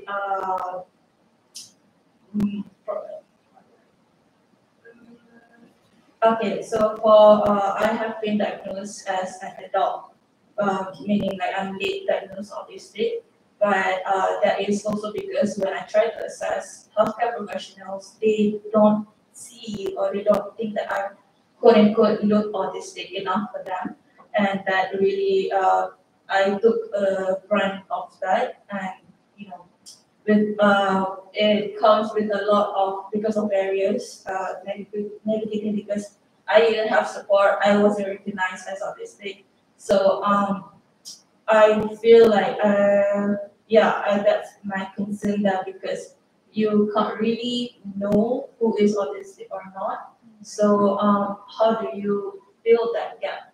Or I'm so sorry that you did not get the assistance that you needed. Again, I want to highlight on this also. Ideally, we want all mental health practitioners to know the signs. That's why we work very closely with organizations in specific capacity. For example, Malaysia's Red Crescent on the ground, they are other stakeholders they work very closely with. So we kind of know the target community that we're helping. So we know more about the signs. But in some cases, more often than not, volunteers, practitioners may not know enough because they are not the mental health practitioner, they are not professionals. Therefore, we provide them, okay, if you see certain things that you really cannot provide assistance, we really link them to professionals. So referral mapping is super important in the work of PFA because we don't want to keep them hanging knowing that we can't provide all this, we can't provide everything. So therefore, it's a community kind of work to ensure that everybody gets assistance that they need. Yeah. So because this is the first wave, actually there's a pyramid. The top would be specialized mental health intervention, like psychiatry, and then we go to clinical psychologists and counselor, and then we go further down into focused intervention, like people with certain mental health condition, people with family issue or work issue and whatnot. So we have focus, and then at the bottom is basic psychosocial support. So basic psychosocial support is all that everyone can do it. Yeah, but then we would know what are the demarcation of what we can offer and what we can't offer. So I hope that helps. Okay. So yeah. My question is as before, how can we get certified for PFA? Okay, thank you. So there's many mental health provider and humanitarian as well as corporate that provides mental health PFA certification. Can I plug in? So for me, I'm a certified PFA trainer from International Federation of Red Cross Red Crescent. So I can do train. I do train corporation companies on elevated PFA. So there's basic, intermediate, and advanced PFA. But there are a lot of others out there that offers PFA training as well. There's two types, PFA as well as mental health first aid. So two, you may see two. So do connect me on LinkedIn, and that's my email if you need more information. The certification, does it have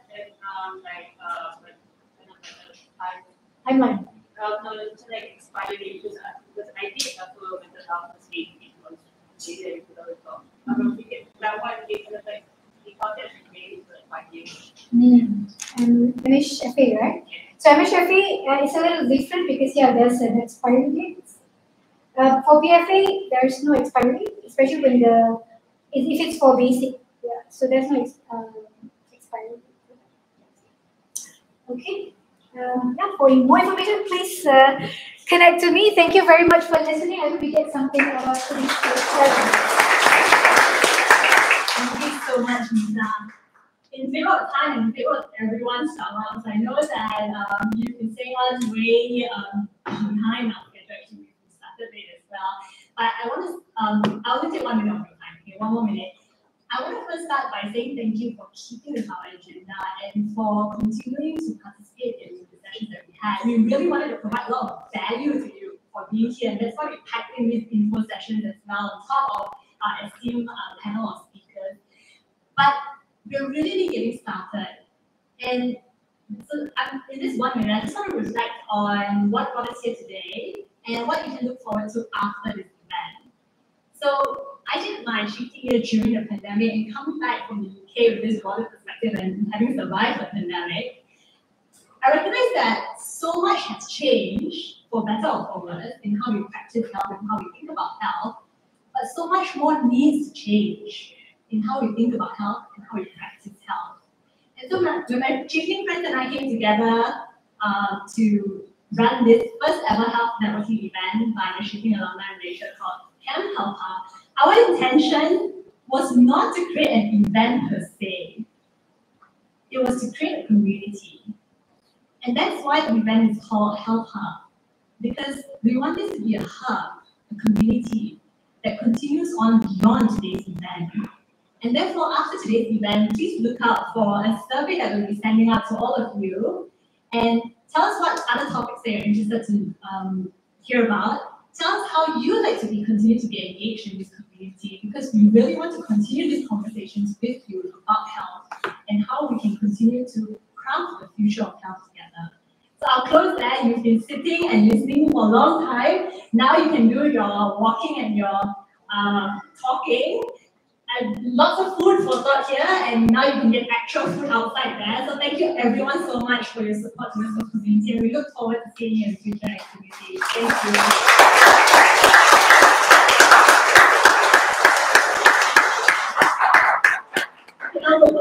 Thank you. Thank you.